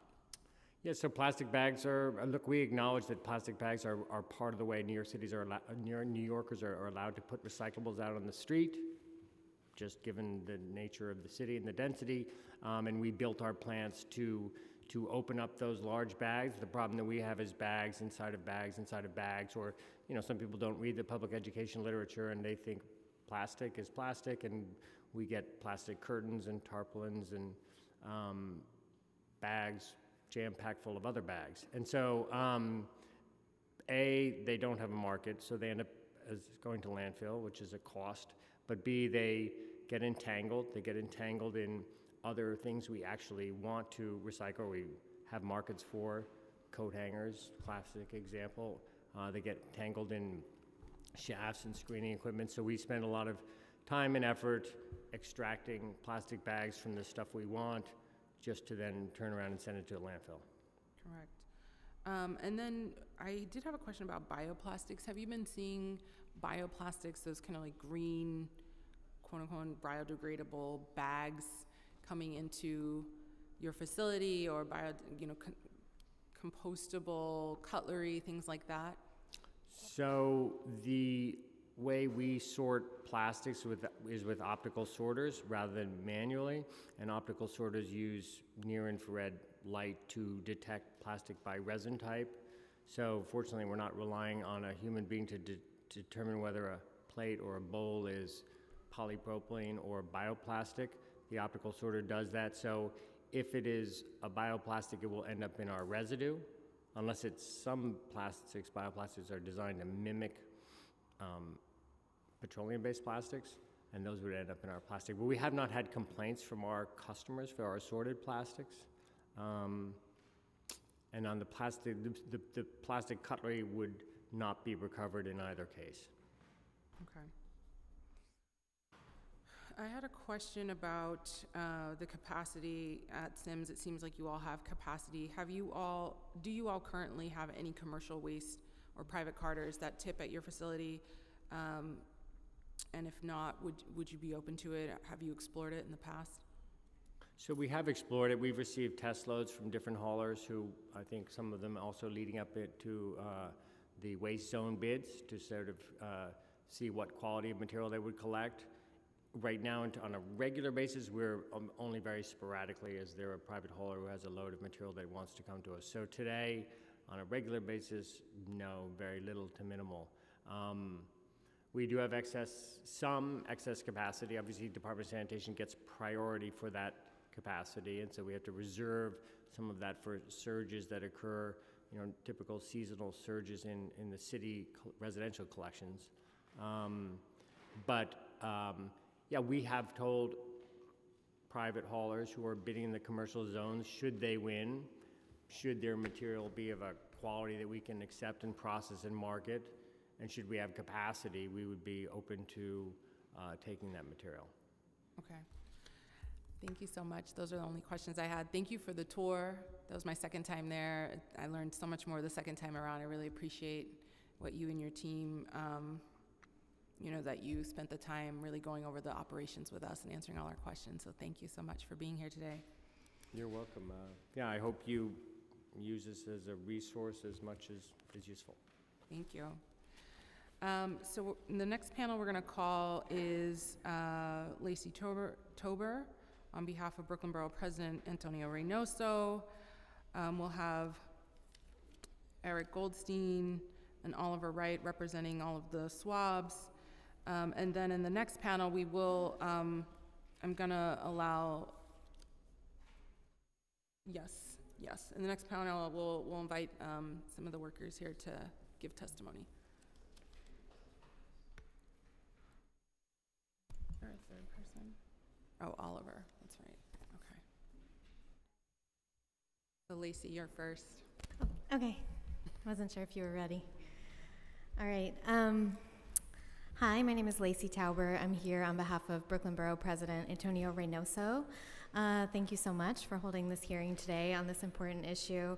I'm going to skip over the part of the testimony that has all the stats. I think we've gone over that sufficiently today, and just focus on some of the solutions, including Intro 494, which will help us find the right policies that will really work for our city. But in addition to those, wanted to just put forward some more ideas for how to really address the fact that we are falling short on our diversion rate here in New York City. The first is to pass Intro 559, also known as the Skip the Stuff Bill, which would create an opt-in mechanism for single-use plastic utensils, napkins, and condiments from restaurants, food delivery apps, and online delivery platforms. So many of these items are immediately thrown away, especially when people can eat at home. And we hope to see that bill get a hearing in the Committee on Consumer and Worker Protection soon. Enforcement of the plastic bag ban, which was discussed a lot today. The borough president was a real champion of ridding our city of plastic bags when he was chair of the sanitation committee. And, we're dismayed to find that limited education and enforcement efforts have kind of hampered the implementation, especially with smaller businesses where cost is a concern. Would really like to see the city continue to do outreach and education, including giving away reusable bags. Prioritizing recycling and the implementation of commercial waste zones. So the borough president was concerned to learn that before the RFP responses were finalized, DSNY implemented a change to the requirements, giving more flexibility to the pricing differential between recycling and refuse. And we're hopeful that this hasn't disincentivized respondents from submitting robust waste diversion plans, and encouraged DSNY to place a high priority on proposals that will push our commercial recycling efforts forward. Passing the zero waste bills, which we also talked about a lot, Intros 274 and 275 on the zero waste goals, 280 on community recycling centers, 244 universal curbside organics collection.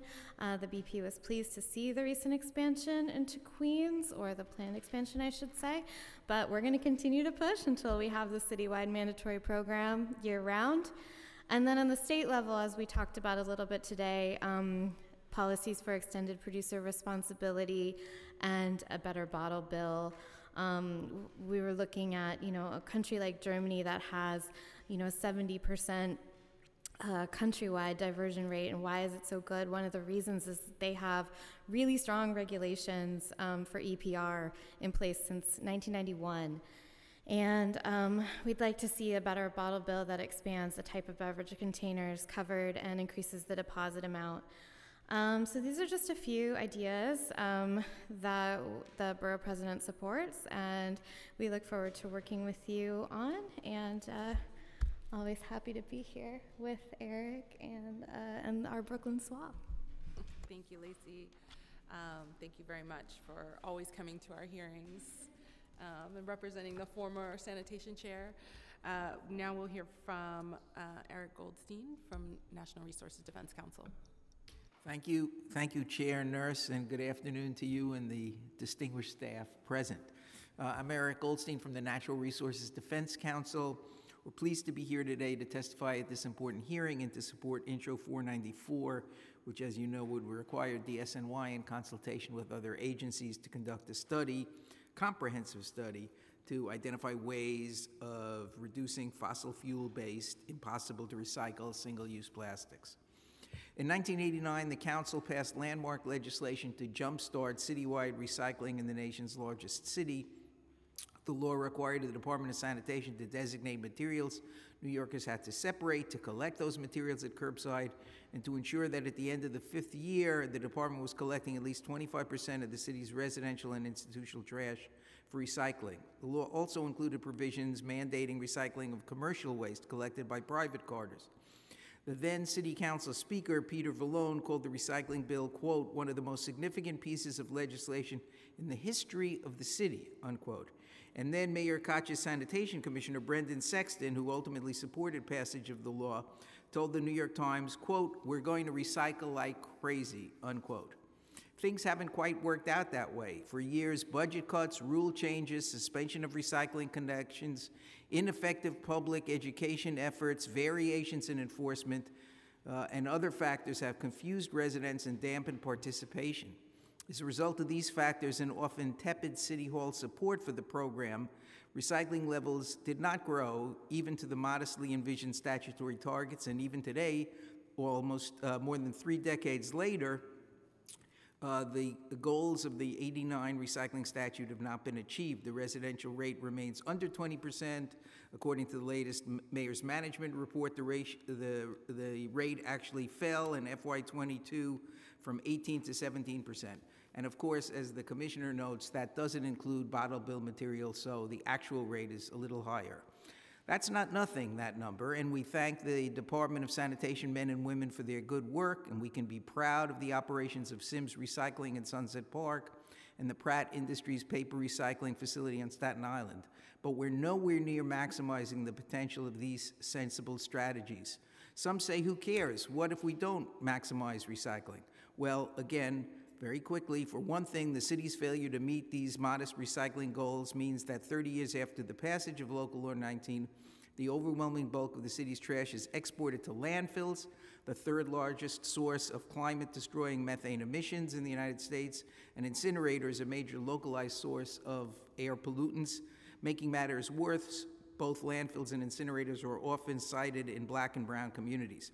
Second, the economic impacts of this export policy are detrimental to city taxpayers. Tipping fees at these landfills and incinerators have increased over time. The city is now paying nearly $500 million a year to export waste. And finally, by exporting waste and not building up recycling and composting operations in the city, we're missing out on the opportunity to provide good blue-collar jobs for New Yorkers. Here are 6 steps. I'll just summarize them and set them forth in our written testimony that the council and the city can and should take to improve on all that's been accomplished and to grow the recycling program. First, and most importantly, enact the universal curbside composting legislation. Food scraps and yard waste are the largest portion. The bulk of this material is sent to incinerators and landfills. Intro 244, as you well know, now has 41 co-sponsors.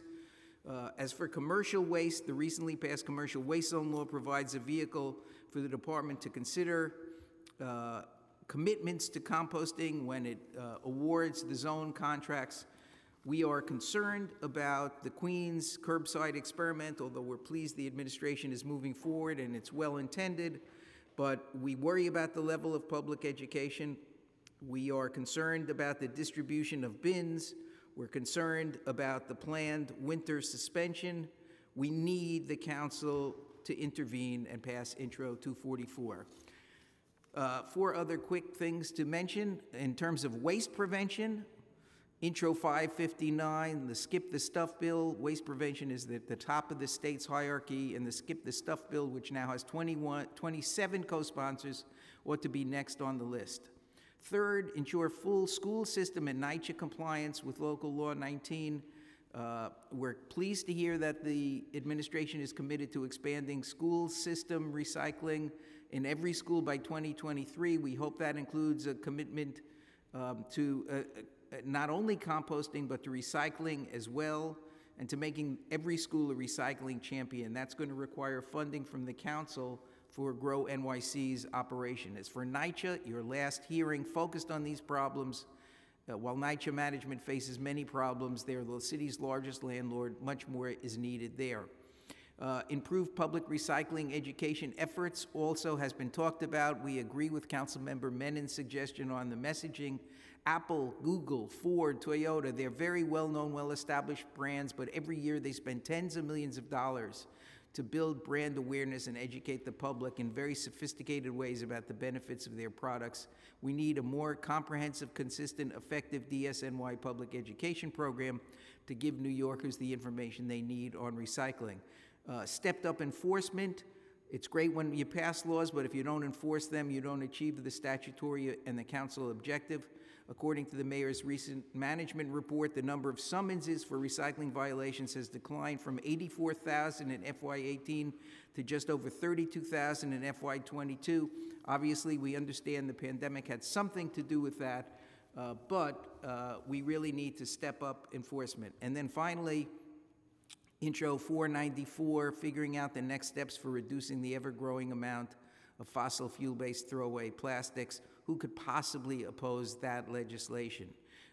We don't think that the council or the department should do anything to get behind state legislation to support so-called chemical or advanced recycling, which is neither advanced nor recycling.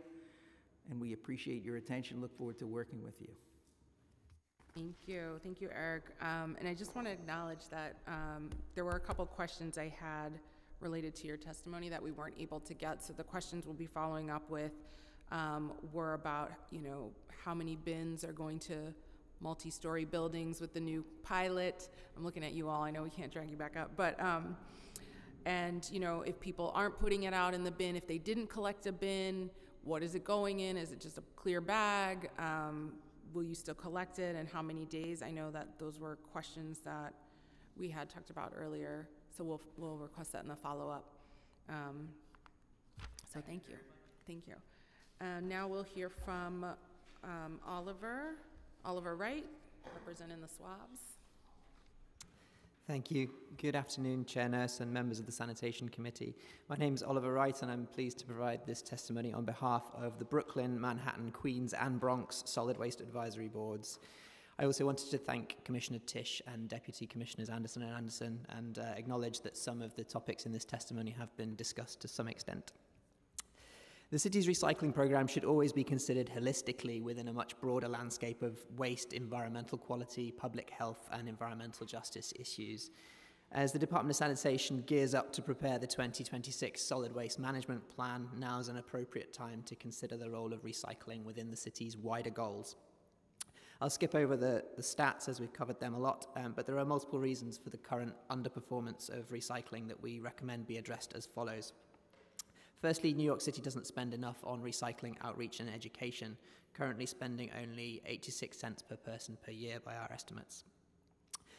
Local composting programs would create local green jobs, educate the public, reduce truck miles, and improve green spaces. So a combination of drop-off sites, local processing facilities, community gardens, and micro-haulers would have a visibly transformative effect. A properly resourced organics program should also contain a food waste reduction, education, and outreach program at the top of the waste hierarchy. Strong EPR legislation at state level could substantially increase recycling rates by rationalising packaging. As touched upon by Commissioner Tisch, materials covered in New York City under the bottle bill should also be included in our citywide recycling recovery statistics. As it stands, we're underreporting our recovery rates. Curbside collection currently places recyclables and organic collection at a disadvantage to landfill. Many neighbourhoods continue to receive 3 weekly trash pickups compared to only 1 for recycling. This makes recycling less convenient than trash. A simple reallocation of resources would allow for recycling to be placed on an equal footing with garbage and set the tone for higher diversion rates. In terms of NYCHA, NYCHA's residents are not adequately included in the city's recycling efforts, and so we're lacking the participation of 340,000 residents. Passing a universal mandatory curbside organics collection would be essential to recovering that additional 34% of the residential waste stream that represents organic material. We recommend that this legislation make the programme mandatory wherever it's currently offered. Touching upon the upcoming Queen's Organics rollout, we must learn from previous mistakes. Commissioner Tisch stated in the hearing of June the 15th that the next time we roll out a curbside organics program should be the last. We must get it right this time. The current surprise extension of curbside organics collection for the entire borough of Queens, it must not stop and start. Participation must be mandatory. An adequate number of bins must be made available to residents in multifamily buildings, and there must be investment in education and outreach for this new and challenging behaviour change. The programme risks being another expensive failure by not only repeating but expanding upon previous mistakes, posing a fatal blow to any hopes of success for this programme in the future. Just got a couple more quick points. The zero waste legislative package introduced in May should be passed and adequately resourced so that it can be integrated with the SWAMP, the state's Climate Action Plan, and the Climate Leadership and Community Protection Act, among others.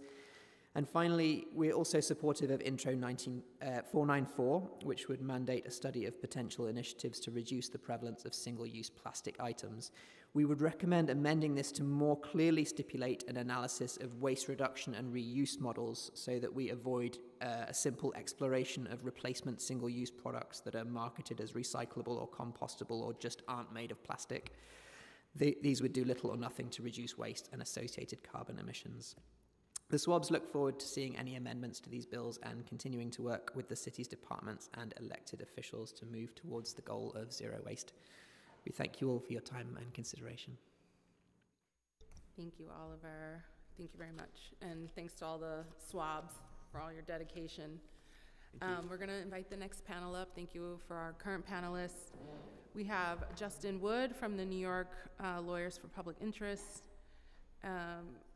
Miguel Martinez from Local 108, and we have, okay. So we'll do these two and then everyone else is on Zoom. Okay.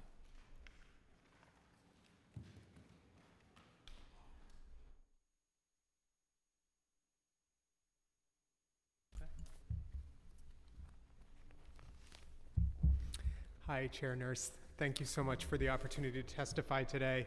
I'm Justin Wood. I'm the Director of Policy at New York Lawyers for the Public Interest. We're a member of the Transform Don't Trash New York City Coalition. I also won't rehash all the statistics, many of them troubling, that we've been hearing today about declines in municipal recycling. I do think it's worth mentioning the why of why we're here and why this topic is so important. I mean, right now as we speak, Puerto Rico is underwater. People without power, 3.2 million, I believe, US citizens. Same thing is happening in Pakistan, where there's horrendous disease now spreading as a result, direct result of the climate crisis. We know now that solid waste accounts for at least 12% of New York State's emissions. It's critical that at the municipal level, as you're doing, and thank you for your leadership, that we address the amount of waste that we're burying in landfills and burning in incinerators. And for people who live near things like landfills, incinerators, or truck-based transfer stations, the recycling rate is not an abstraction or a goal that's written into law. It's also an everyday reality. I mean, for example, just 8 miles from where we're sitting at City Hall, the Covanta Essex incinerator is burning 2,600 tons daily of garbage. A lot of it is coming from Manhattan. In Newark, a city where 75% of the residents are Black or Latino, and 26% of the residents live in poverty. So everything we can do to reduce the amount that we're disposing in New York City is critical to increase environmental justice and tackle the climate crisis.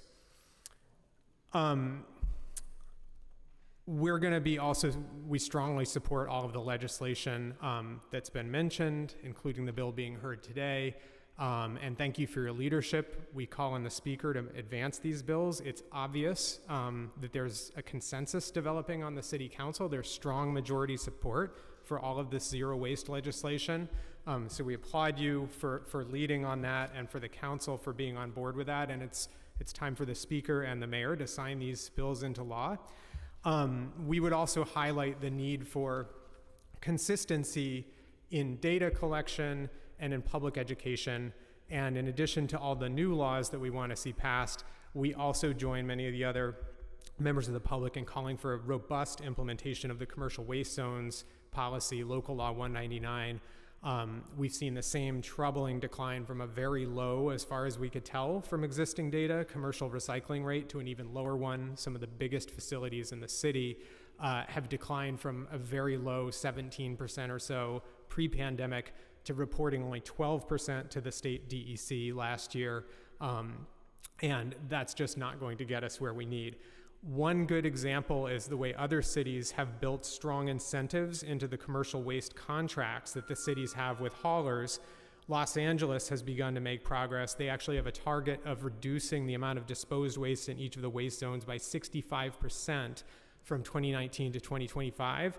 And just recently, I think just yesterday, there was an article that you're quoted in, Chair, saying that the biggest hauler in LA, pointing some data, has actually achieved their target for the first time. So this is great. We need those same strong incentives for both generators of commercial waste and the contracted haulers to achieve those disposal targets here in New York City. So we look forward to continuing to work with you and the council to pass good legislation and to implement the laws we have already in motion. Thank you. Thank you so much, Justin. Always appreciate your testimony. We're going to hear from Miguel Martinez of Local 108. Good afternoon. My name is Miguel Martinez. I am a union shop steward and machine operator at a waste recycling transfer station in the Bronx and a Thrives Neck resident. I would like to start thanking the Councilmember Sandy Nurse and this committee for continuing to push our city to recycle and work towards a sustainable and equitable city. As we move forward, I would like for our workers to be engaged and included in the conversations. Not only do we offer a great deal of knowledge, but we will signal that this council truly cares about the workforce. This industry is not easy for workers. It is incredibly dangerous and at times life-threatening.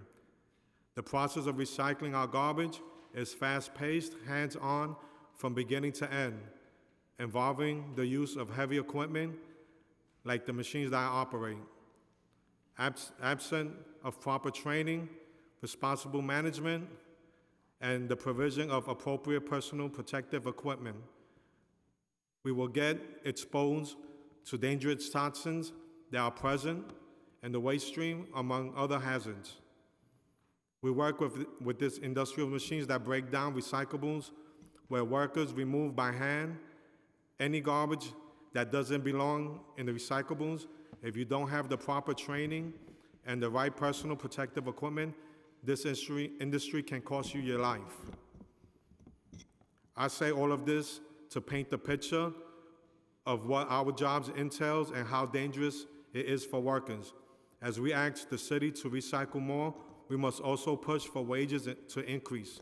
We must ensure workers who are tasked with cleaning our trash have access to quality health care, because our health is always on the line. Anyone doing contracts with the city must be held to strong labor standards, and subsidies attached to proposals must also carry strong labor standards that include wages and benefits. I get to go home every day because I am protected at work. Local 108 has been able to collectively bargain for higher wages and safer jobs.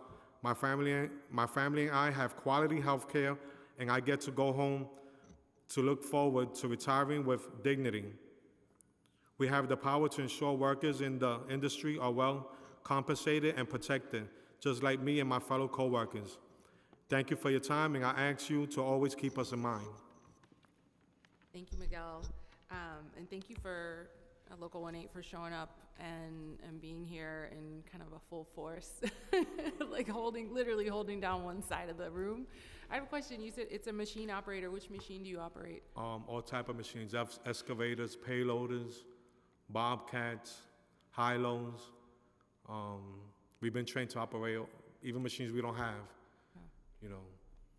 Do you have like maybe an example of like a really hazardous or an accident or something you've seen that could highlight some of the safety needs you all have? Like, for example, guys that work on the line, they have the protective gear, but sometimes they get stuck by a needle, you know, and you don't know where that needle came from. There's been guys that have gotten very sick because they gotten stuck by a needle. When they dump demolition, they dump all of that debris in the air. You don't know what's in that container. You're breathing that. Right. You know, and we've been breathing it. I've been breathing it going on for 27 years. It's very dangerous. Machines break down. Fires, batteries are a major thing. We have a fire at least once a day, and we put it out ourselves. I've seen fellow coworkers pass away, cancer, you know, hepatitis, and they've worked longer in the garbage than me. I was a teenager when I started. So it's very hazardous, very dangerous. And the wages and the benefits is what keeps us going, you know? Right. Well, thank you so much for sharing, and I'm looking forward in this position to holding more conversations about how we can create more protections for you all. You all are holding down so much in this city, going through the pandemic, still going to work, and so we thank you for what you do every day, and we're really hoping that, especially with the commercial waste zones, I mean, I know Justin and Eric and a lot of folks fought really hard to make sure worker protections was a key feature of that, and so we hope that this is an opportunity where we really can hold feet to the fire and make sure that you have what you need and those protections on your work site. So thank you for being here and being part of the conversation, and I hope we can continue to grow this conversation. Thank you for hearing me. Thank you. So next up, we have online testimony. Is there anyone here in person who wanted to testify before we move to the digital space? Okay. So next we have, the next panel will be Ryan Carson from NYPIRG, followed by Matt Gove from Surfrider, followed by Carla Cruz from Local 108. No, okay. Just Matt. Okay. So Ryan, followed by Matt, followed by Jenna Harvey. So Ryan, you can start when the announcer makes the announcement. Time has started. Great, thank you so much. Good afternoon, my name is Ryan Thorson Carson. I'm the Environmental Campaign Coordinator for the New York Public Interest Research Group, NYPIRG, and very much appreciate the opportunity to testify today. I'll also mention that I'm the statewide coordinator for the Bottle Bill Modernization Campaign as well. NYPIRG applauds the New York City Council, and particularly Committee Chair Nurse, on its push to move New York City towards its stated solid waste goals. Banning single-use plastic fights climate change, reduces pollution, and saves the city money. However, we are concerned that this measure, while well-intentioned, simply does not go far enough. Directing the Department of Sanitation to evaluate policies to ban single-use plastics and produce a report by 2023 kicks the plastic can a little too far down the road. We'd just like to see the timetable moved up a little bit. The science is clear that a reliance on any plastics, not just single-use ones, is a deterrent to local and global health, and it's filling our landfills and choking our oceans now. We urge the City Council to pass comprehensive laws this year that ban single-use plastics outright, and pass resolutions in support of 2 pieces of state legislation to reduce solid waste and plastic packaging, especially packaging containing plastics and toxic chemicals, and expand the state's most successful recycling program, the Bottle Deposit Law. The state must create an extended producer responsibility program or plastics and packaging reduction policy. EPR requires companies to be financially responsible for mitigating the environmental impacts of the packaging they use and sell and use to transport their products. Nearly 30% of the waste stream is packaging, and much of it is unrecyclable. Other than through deposits on beverage containers through the state's successful bottle bill, companies have no financial responsibility for the waste management of product packaging and no requirements to reduce packaging waste or design packaging for recyclability. In fact, the state's draft Climate Action Council scoping plan calls for an effective and strong extended producer responsibility program on waste reduction and expanded container deposit programs.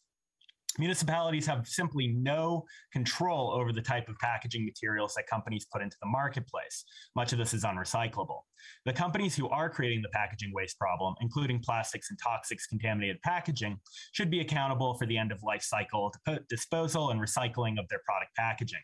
An effective EPR policy holds the producers responsible for the life cycle management of their products, modernizes and improves the recycling systems, and creates mandatory standards for waste reduction, recycling, and recycled content, including strong accountability and enforcement frameworks, and phases out toxics in packaging.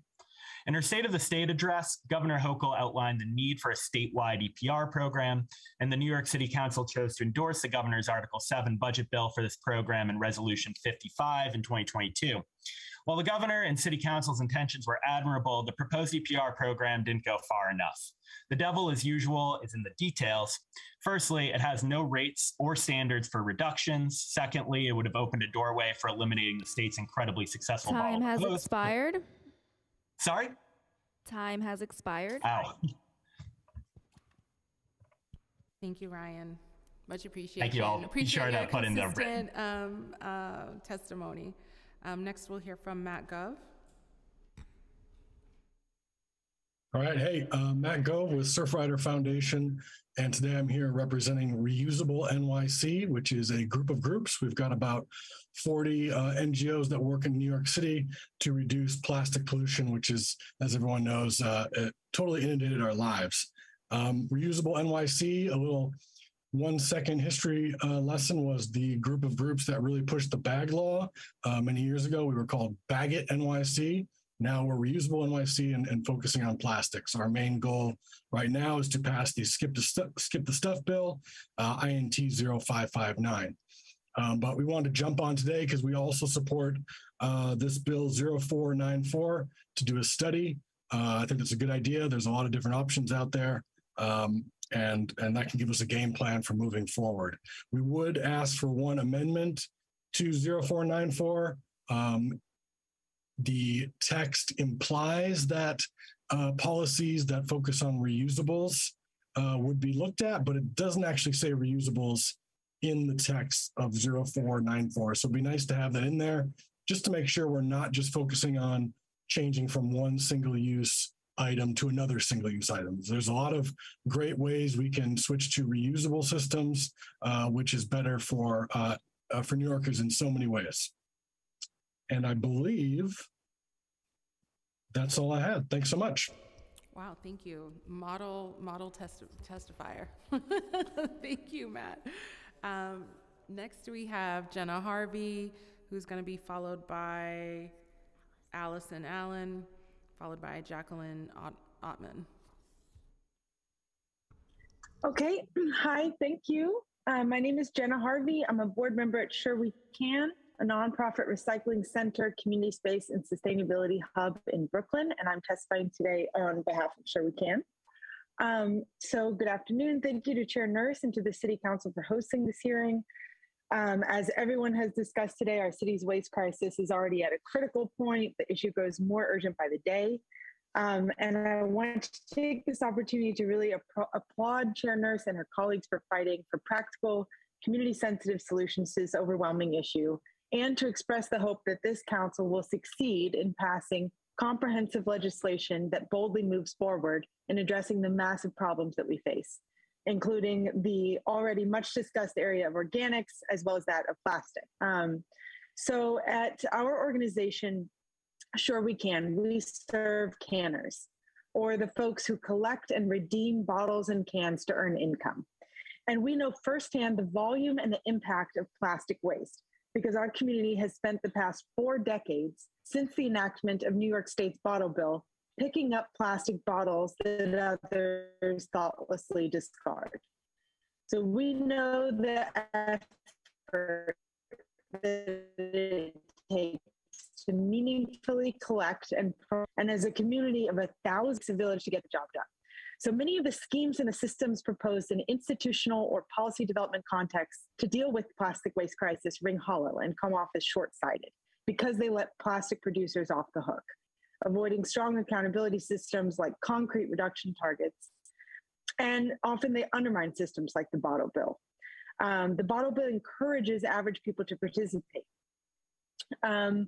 And so this rose-colored approach is not sufficient, and at best, it merely kicks the can or the bottle, as it were, down the road, into the gutter, and out into the ocean to join the tons of plastic that are floating there. At worst, it is counterproductive and simply serves to reward those who are destroying our world. So it's worth repeating, it takes a village, and any solution to the waste crisis that will be truly effective in the long term has to include and empower communities, and especially those communities that have borne the burdens of profit-driven madness and indiscriminate waste and pollution for decades.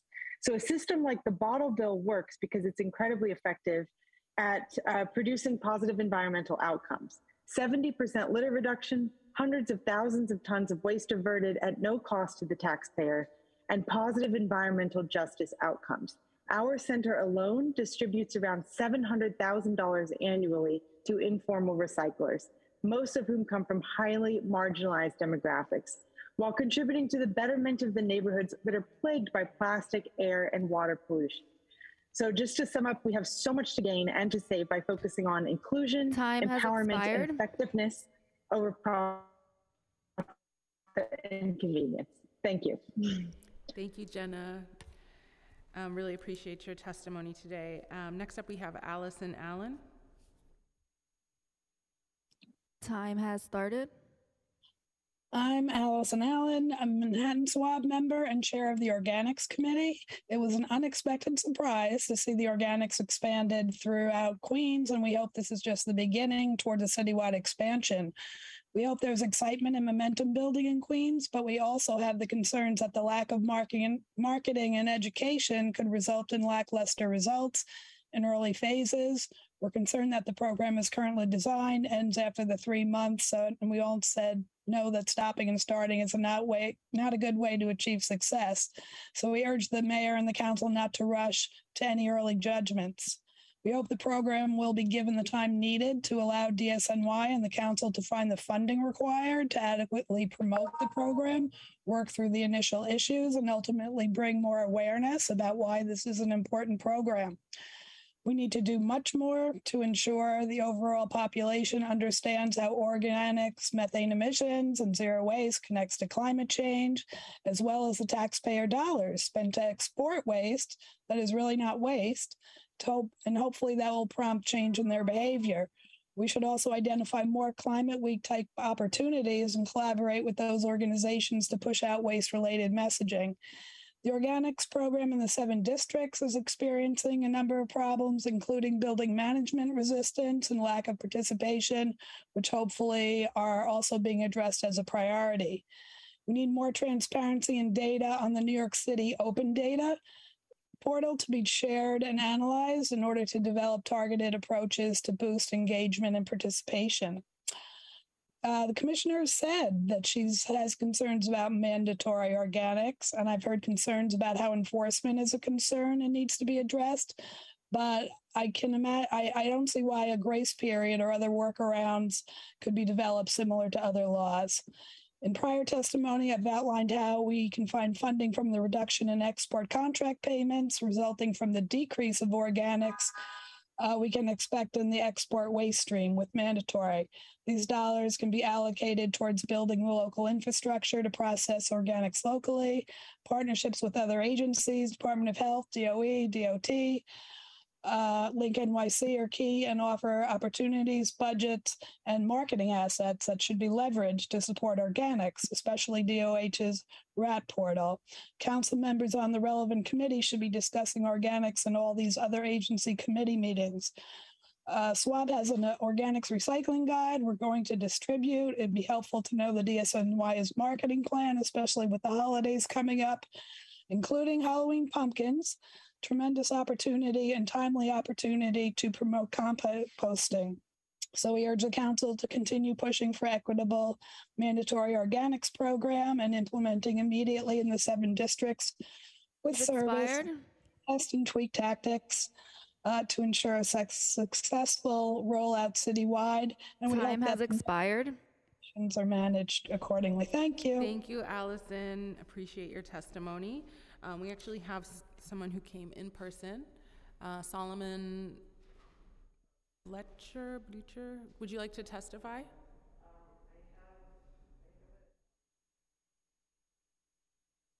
Well, you're welcome to sit and read your testimony if you want. We could go to the next person if you need a minute. Okay, great. So we'll go to Jacqueline Ottman.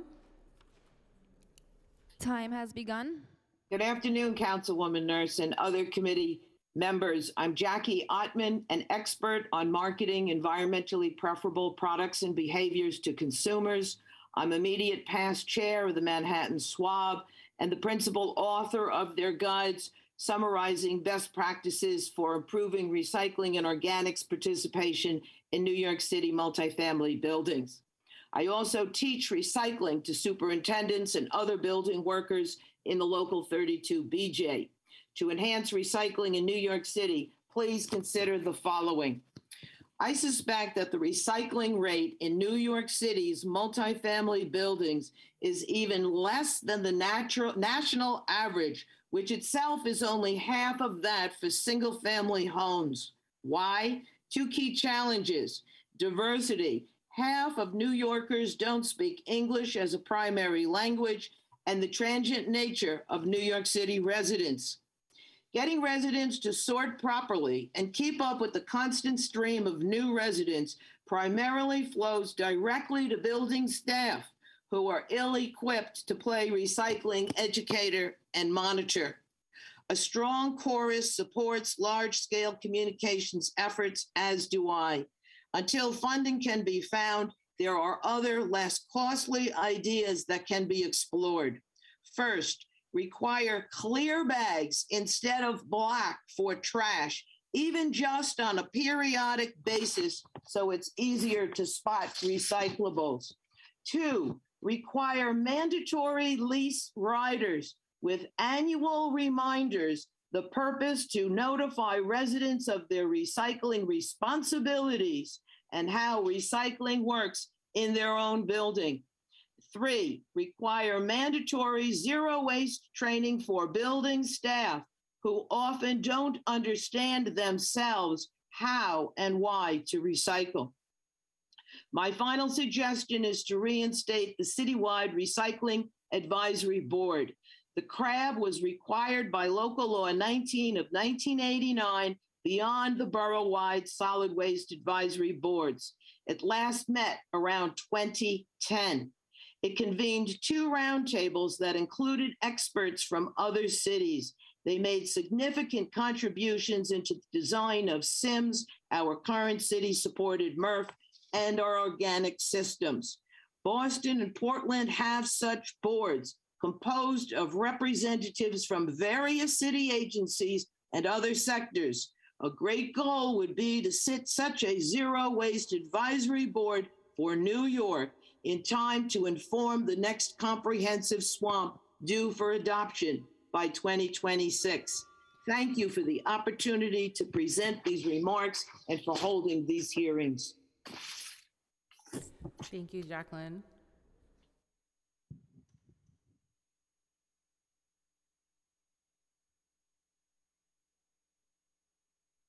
Okay, so we're going to go to the next person, Adam Peer.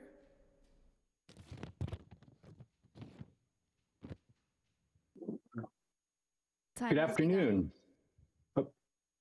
Good afternoon. My name is Adam Peer. I'm the Senior Director for Packaging and Consumer Products at the American Chemistry Council, and I have 3 points that I would like to share with members today.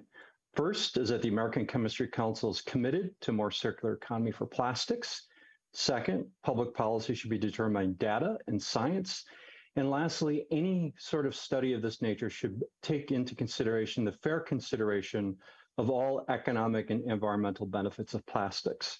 In addition to submitting written testimony later today, I will supply the committee with a suggested amendment. So first, with respect to the circularity of plastics, we have set a goal that all plastic packaging in the United States should be reusable, recyclable, or recoverable by 2040, and that all plastic packaging is recyclable or recoverable by 2030.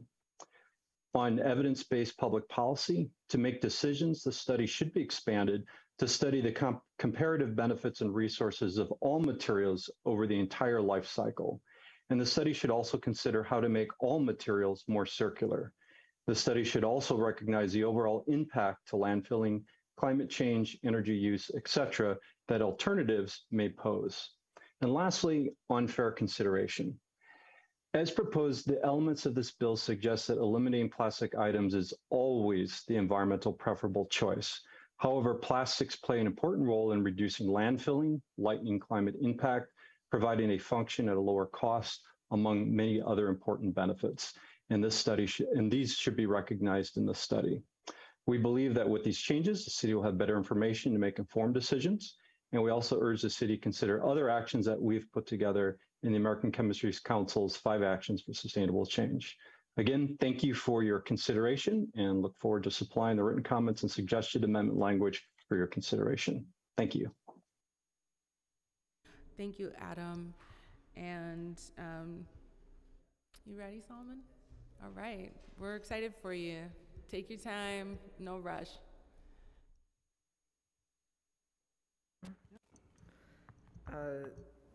Good afternoon, Chairwoman Nurse and members of the Sanitation Committee.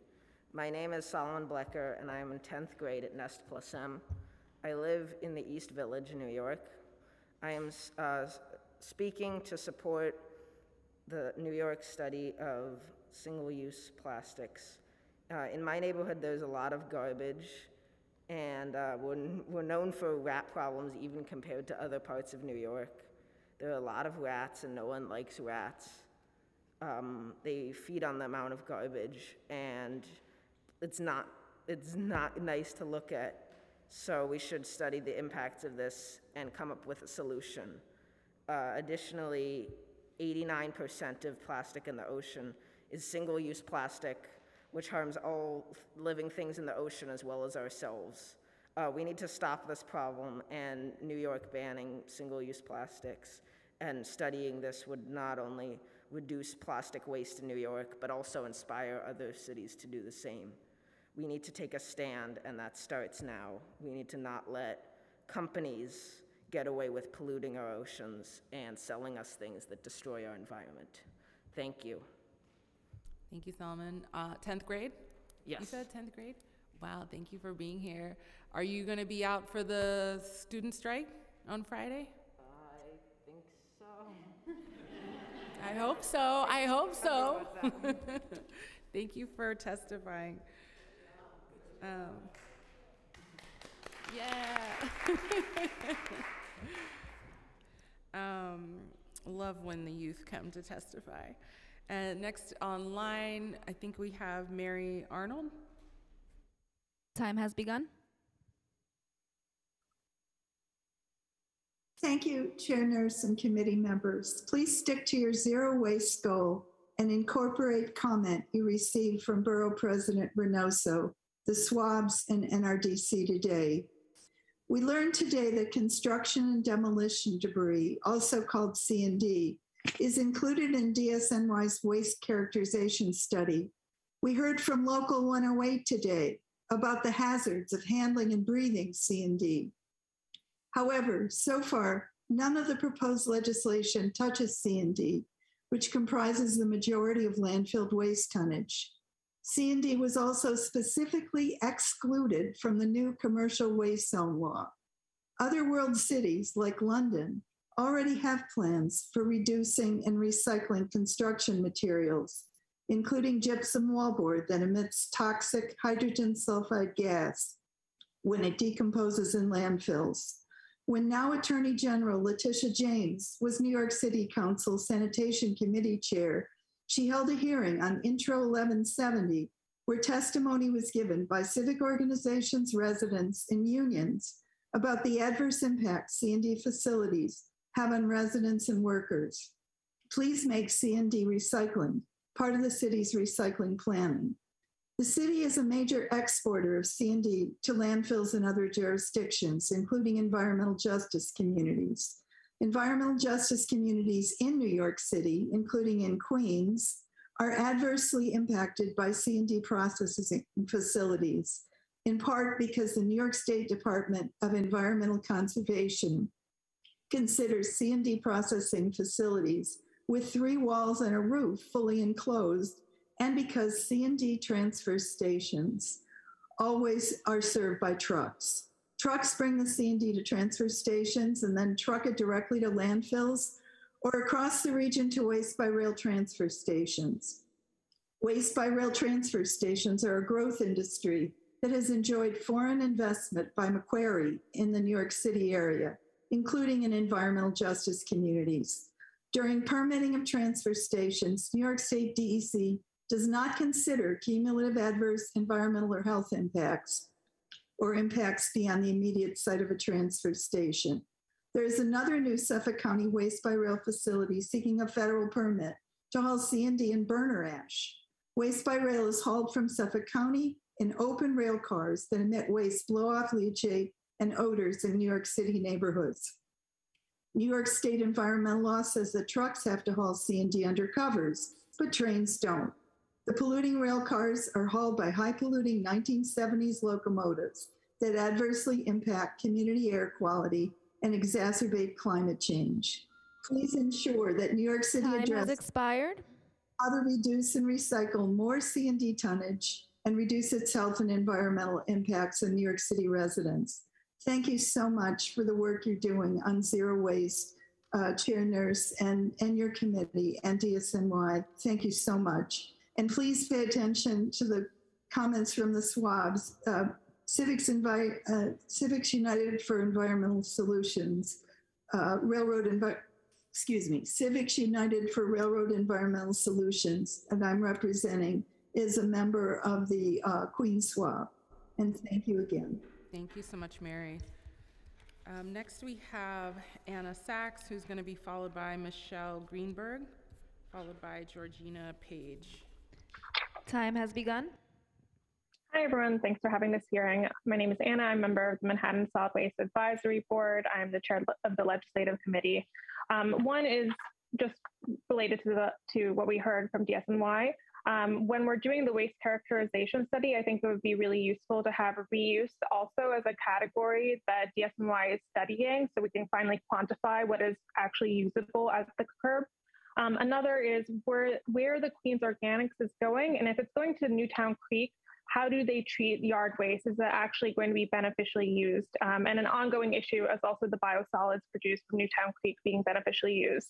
For NYCHA, even in NYCHA developments that have recycling bins, oftentimes they're lined with black trash liners, and oftentimes the compactors are just for trash. So there really is no place for NYCHA residents to recycle, even if they do want to do so. For organics, one thing I want to mention is that I think Parks needs to follow the DSNY laws, the commercial laws, where 10% or more of your waste consists of organic matter. You must beneficially use that and compost it. And Parks currently is not actually beneficially using all of the organic waste that it generates. So I suggest that the city also follow the laws that they impose on the commercial entities. For recycling, I think we need more transparency about where we send our recyclable commodities. So even if once it enters the secondary market, where does it go? If I put my black sushi container into the recycling bin, which I currently do as a rigid plastic, is it then bundled as a mixed plastic and shipped overseas to a country that doesn't have the proper recycling infrastructure? If that is indeed the case, I will stop recycling those type of plastics, low value plastics, because I don't want to contribute to another country's environmental issues, its segregation and polluting other countries. So I think that it would be beneficial for all of us to know where exactly our recyclables go. I think also we should have more transparency about what actually has a market and if we find that consistently certain materials don't have a market, then we should be allowed that information and then be able to make different choices based off of it. I think we also need, in addition to a single-use plastic study, local remanufacturing capacity. So what would it take for all of our recyclables to be processed in New York City or within the New York City region? And another thing related to if we're shipping it overseas, California has proposed that if you ship certain materials overseas, that it counts as trash, landfill incineration, rather than recycling. And that's another way of getting at disincentivizing sending certain recyclables overseas to places that don't have the capacity. That's it. Thank you. Thank you, Anna. Next up, we have Michelle Greenberg. Time has begun. Good afternoon. My name is Michelle Greenberg, and I'm a volunteer with 350 Brooklyn. For many years, I've seen the heartbreaking images of plastic garbage floating out in the ocean. I also recently learned that almost all plastic is made from fossil fuels and that plastic use has increased exponentially in the past few years. This means that the manufacture of plastic harms us not only through pollution of land and wasteways. Plastic production is energy intensive, produces greenhouse gas emissions, and if production increases at the current rate, is expected to account for 15 to 19% of total carbon emissions by 2050. Learning all this has been upsetting and made me want to do everything I could to reduce the amount of plastic I use in my daily life. I also started to notice how much of my food and cleaning supplies come in plastic packages, many which are not recyclable. Right now, in order to stop buying food and personal hygiene products that come in plastic packaging, I would have to stop buying cereal, meat, pasta, yogurt, cheese, and many types of bread, vegetables, and fruit, not to mention toothpaste, deodorant, shampoo, dishwashing liquid, and detergent to wash clothes. So despite my valiant efforts to use less plastic, there's currently very little that I can do if I want to keep eating and stay clean. Clearly, something has to happen on the governmental level. Fortunately, as has been mentioned, important initiatives have already been proposed at the state level, which use extended producer responsibility, EPR, where financial and physical responsibility for recycling and reuse is shifted away from the general public to producers. This also includes the use of incentives to incorporate environmental consideration into the design of their products and packaging. These EPR initiatives include a proposal to revamp the New York State bottle bill by upgrading and modernizing our bottle return system. The proposed modernizations include updating bottle return machines and increasing the number of drop-off sites, deposit amounts from 5 cents to 10 cents per bottle, and the types of bottles that can be returned. Because bottles and cans are redirected away from landfills and dumps, in New York State, this will mean that $5.4 billion additional beverage containers will be recycled each year, resulting in an annual reduction of 331,900 metric tons of CO2 and savings of $70.9 million annually. These proposed actions are brilliant, need to be enacted right away, have been shown to work in Maine, Portland, Oregon, Canada, and Europe, save money, and go a long way to save our planet. Unfortunately, the original bill that was proposed close to 2 years ago wasn't included in Governor Hochul's budget. But if New York City would once again take the lead and pass a similar bill here, along with scheduling votes for all of the composting and zero waste legislation that's currently pending a vote, we would have the opportunity to make this planet-saving model a reality and show the rest of our state, country, and world that stopping climate change is not only possible, but can be a win-win for everybody, including individuals, governments, and corporations. Thanks so much. Thank you so much, Michelle. We're going to hear our last few folks are Georgina Page, Lyric Thompson, and then Sharon Silberman will close us out. Time has begun. Good afternoon, fellow citizens, advocates, chair nurse, and members of the Committee on Sanitation and Solid Waste Management and Department of Sanitation. Thank you for your commitment to these issues. My name is Georgie Page, and I'm an organizer with 350 Brooklyn. We're an environmental organization that works locally to fight the global climate crisis with a focus on fossil fuels. My concern is mainly with plastics and their incredible damage to our environment and our bodies from the beginning to the end of their life cycle. There are microplastics in our oceans, animal life, the food we eat, and in the placentas, in our placentas at the very beginning of life. It has to stop immediately, immediately. So I'm here today to voice my frustration at the lack of action and progress on 6 to 7 common sense waste bills that are pending in the City Council, and which I believe should be scheduled for a vote as soon as possible if we are to meet our climate goals. And we must meet our city's climate goals because there is no other option. For the vast majority of us who aren't Jeff Bezos with a rocket ship, life is short and there is no planet B. Number one, climate recycling is a critical component of New York City's 20-year climate plan.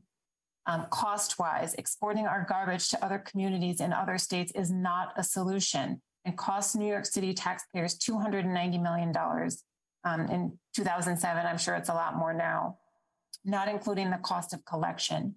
With better recycling, we will earn money instead of spending it.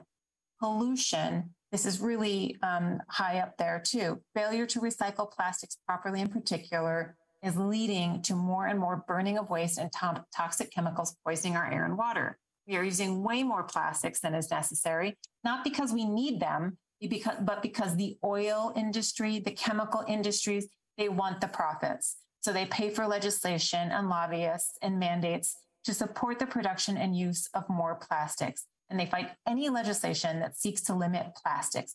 We are watching this closely. We are watching them closely. For these reasons, it's not enough to simply commit to pilots. We must accelerate and redouble our efforts to pass laws, the laws citywide that the citizens want. Our organization supports all of the zero waste legislation that has been proposed. And as we table every weekend, this legislation is also overwhelmingly supported by the citizens of Brooklyn. They are clamoring to sign on in support. They even give us their email addresses. So C350 Brooklyn reflects the opinions of these citizens, and we ask that you redouble your efforts to work backward from the goal of saving the planet and pass the following legislation with haste, especially including support within the city for extended producer responsibility, as Michelle mentioned, at the state level. We must leave no stone unturned, and we must ask more of our citizens because they do care. They are paying attention. Time has expired. Thank you. Thank you so much, Georgina. Really appreciate your testimony today. And Sharon Silverman is going to close us out. Time has begun. Oh. I'm Sharon Silverman, testifying as the Textile Committee Chair for the Manhattan Solid Waste Advisory Board. New Yorkers throw 400 million pounds of apparel and textiles into our municipal waste stream annually. Our charities, overrun with donations, ship mountains of leftover foreign markets, unable to absorb this excess. In turn, what gets unsold gets dumped onto their beaches and their oceans and deserts. Designers and brands source virgin materials because they're deceptively cheap, plus there's not enough recycled fiber at scale to satisfy the demand. Virgin fiber production into textiles accounts for the majority of GHGs in fashion, along with the water and energy used in the agricultural and manufacturing processes. Recycled fibers eliminate virtually all virgin fiber processing. New York State recently introduced the Textiles Act, aimed at developing an animal and plant fiber textile manufacturing industry. New York State also introduced the Fashion Act, which would hold apparel manufacturers responsible for mapping supply chains, reporting impacts, setting reduction goals, and disclosing their materials usage. These, along with federal initiatives to reshore production and invest in recycling that builds the circular economy, begs the question why New York City isn't aggressively pursuing circular textile recycling as a green industry capable of supporting all these legislative proposals while developing a multi-billion-dollar opportunity right here in New York City, where we have both Circular City and zero waste initiatives. Apparel and textiles are responsible for roughly 8% of global GHG emissions. Per Sanitation's characterization, textiles are 6% of New York City's waste stream. Their collection, transportation, and disposal cost $93 million in 2018. Textiles are the fastest growing of all waste stream categories. The industry is forecasted to grow an additional 63% by 2030. Ironically, our deadline for lowering GHGs by 50% and achieving zero waste. If unaddressed, this would increase New York City's annual textile waste to 625 million pounds and skyrocket costs to $51 million annually in just 7 years.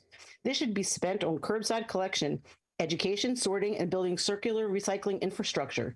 65% of our wardrobes are polyester, which never biodegrades, while natural fiber content produces methane in anaerobic landfill conditions. At scale, recycled content should cost no more than virgin content, whose real cost is never realized in the environmental and health harms it causes. This is the basis for a need for effective textile EPR legislation for embedding blockchain for transparency to consumers and fiscal responsibility by manufacturers when their products end of life cost taxpayer millions in waste management fees. Please use your position to make the only choices that make sense, and please let the MSWAB help you create effective legislation and implement measures to achieve zero waste for apparel and textiles. I'm also going to represent the Residential Recycling and Reuse Committee. I'll make 3 points concerning the state of recycling in residential buildings. The first concerns educating residents about why and how of recycling. To optimize participation and drive efficient resident behavior, we advocate here for sufficient resources to explain the science and to reinforce the message that when we engage in proper waste diversion, we greatly reduce the quantity of trash that goes to landfills and incinerators.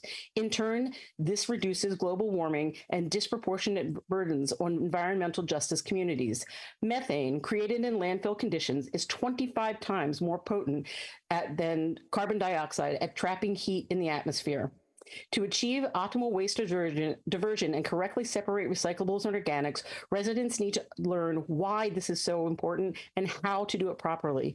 Currently, the Department of Sanitation devotes just 50 cents per person annually for overall education and outreach, as compared, for example, to San Francisco and Seattle, which allocates $3 per person annually. Our sanitation department must do more to educate the public and make waste diversion less confusing as well as mandatory. Our second point concerns establishing a lease rider, which would explain to new and potential residents that recycling is required under the law and how to correctly comply. Details provided at lease signing, when people tend to be more focused and attentive, will help correct confusion about how to recycle. By educating residents on recycling, landlords and co-op boards demonstrate that they're serious about recycling rules. The result is that building waste management staff will spend less time on correcting recycling and organics diversion mistakes. The lease rider would be a requirement for all buildings in New York City, just as recycling itself is required. Does the city want to add requirements for building managers to handle? Are recycling requirements worth having? Mandating curbside composting would yet be another requirement and is the third point we want to cover. In our current voluntary composting program, residents who want to divert their food, yard, and food soiled paper waste may not have access to an organics composting option if their building managers or co-op boards simply do not want to participate in the program. Non-participation reduces diversion rates, raising the collection costs per pound that is diverted. Can I just finish? Making a voluntary program too expensive to support. Mandating participation means that building managers and co-op boards would lack the freedom to choose how they manage organic waste streams that in landfills produce dangerous methane. Freedom of choice is an American value that we might respect if adhering to it wouldn't mean less tonnage to landfills and incinerators and less damage to the environment. Mandated recycling and organics collection is intended to protect the public at large from increasingly serious impacts of the climate crisis caused by overconsumption and reckless production of greenhouse gases in landfills and incinerators. Mandated citywide organics collection for all residential buildings, especially in a city of 8.5 million with a zero waste and circular city initiatives, is the only way we will achieve these climate goals in an affordable manner. No mandates may mean less drama for building managers, but substantial drama and enormous public expense when we experience flooding, drought, fires, and record heat and cold temperatures. Let's support mandated curbside composting and reduce the likelihood of environmental hazards. Thank you all very much, and thank you for letting me continue. Thank you, Sharon. Yes, gave some extra time since you were our last person to close us out. You got lucky. But thank you so much for everyone who has joined. I want to thank our committee staff. Thank you so much. And for Andrew and Ricky who are online and the folks who are holding down the courtroom and the audio tech. Thank you for everyone who stayed and listened. Appreciate all of your passion and your attention to this important matter. Thank you for staying. You know, it's Climate Week, so it's an important week, and I hope that you all have these conversations. Let's grow this room.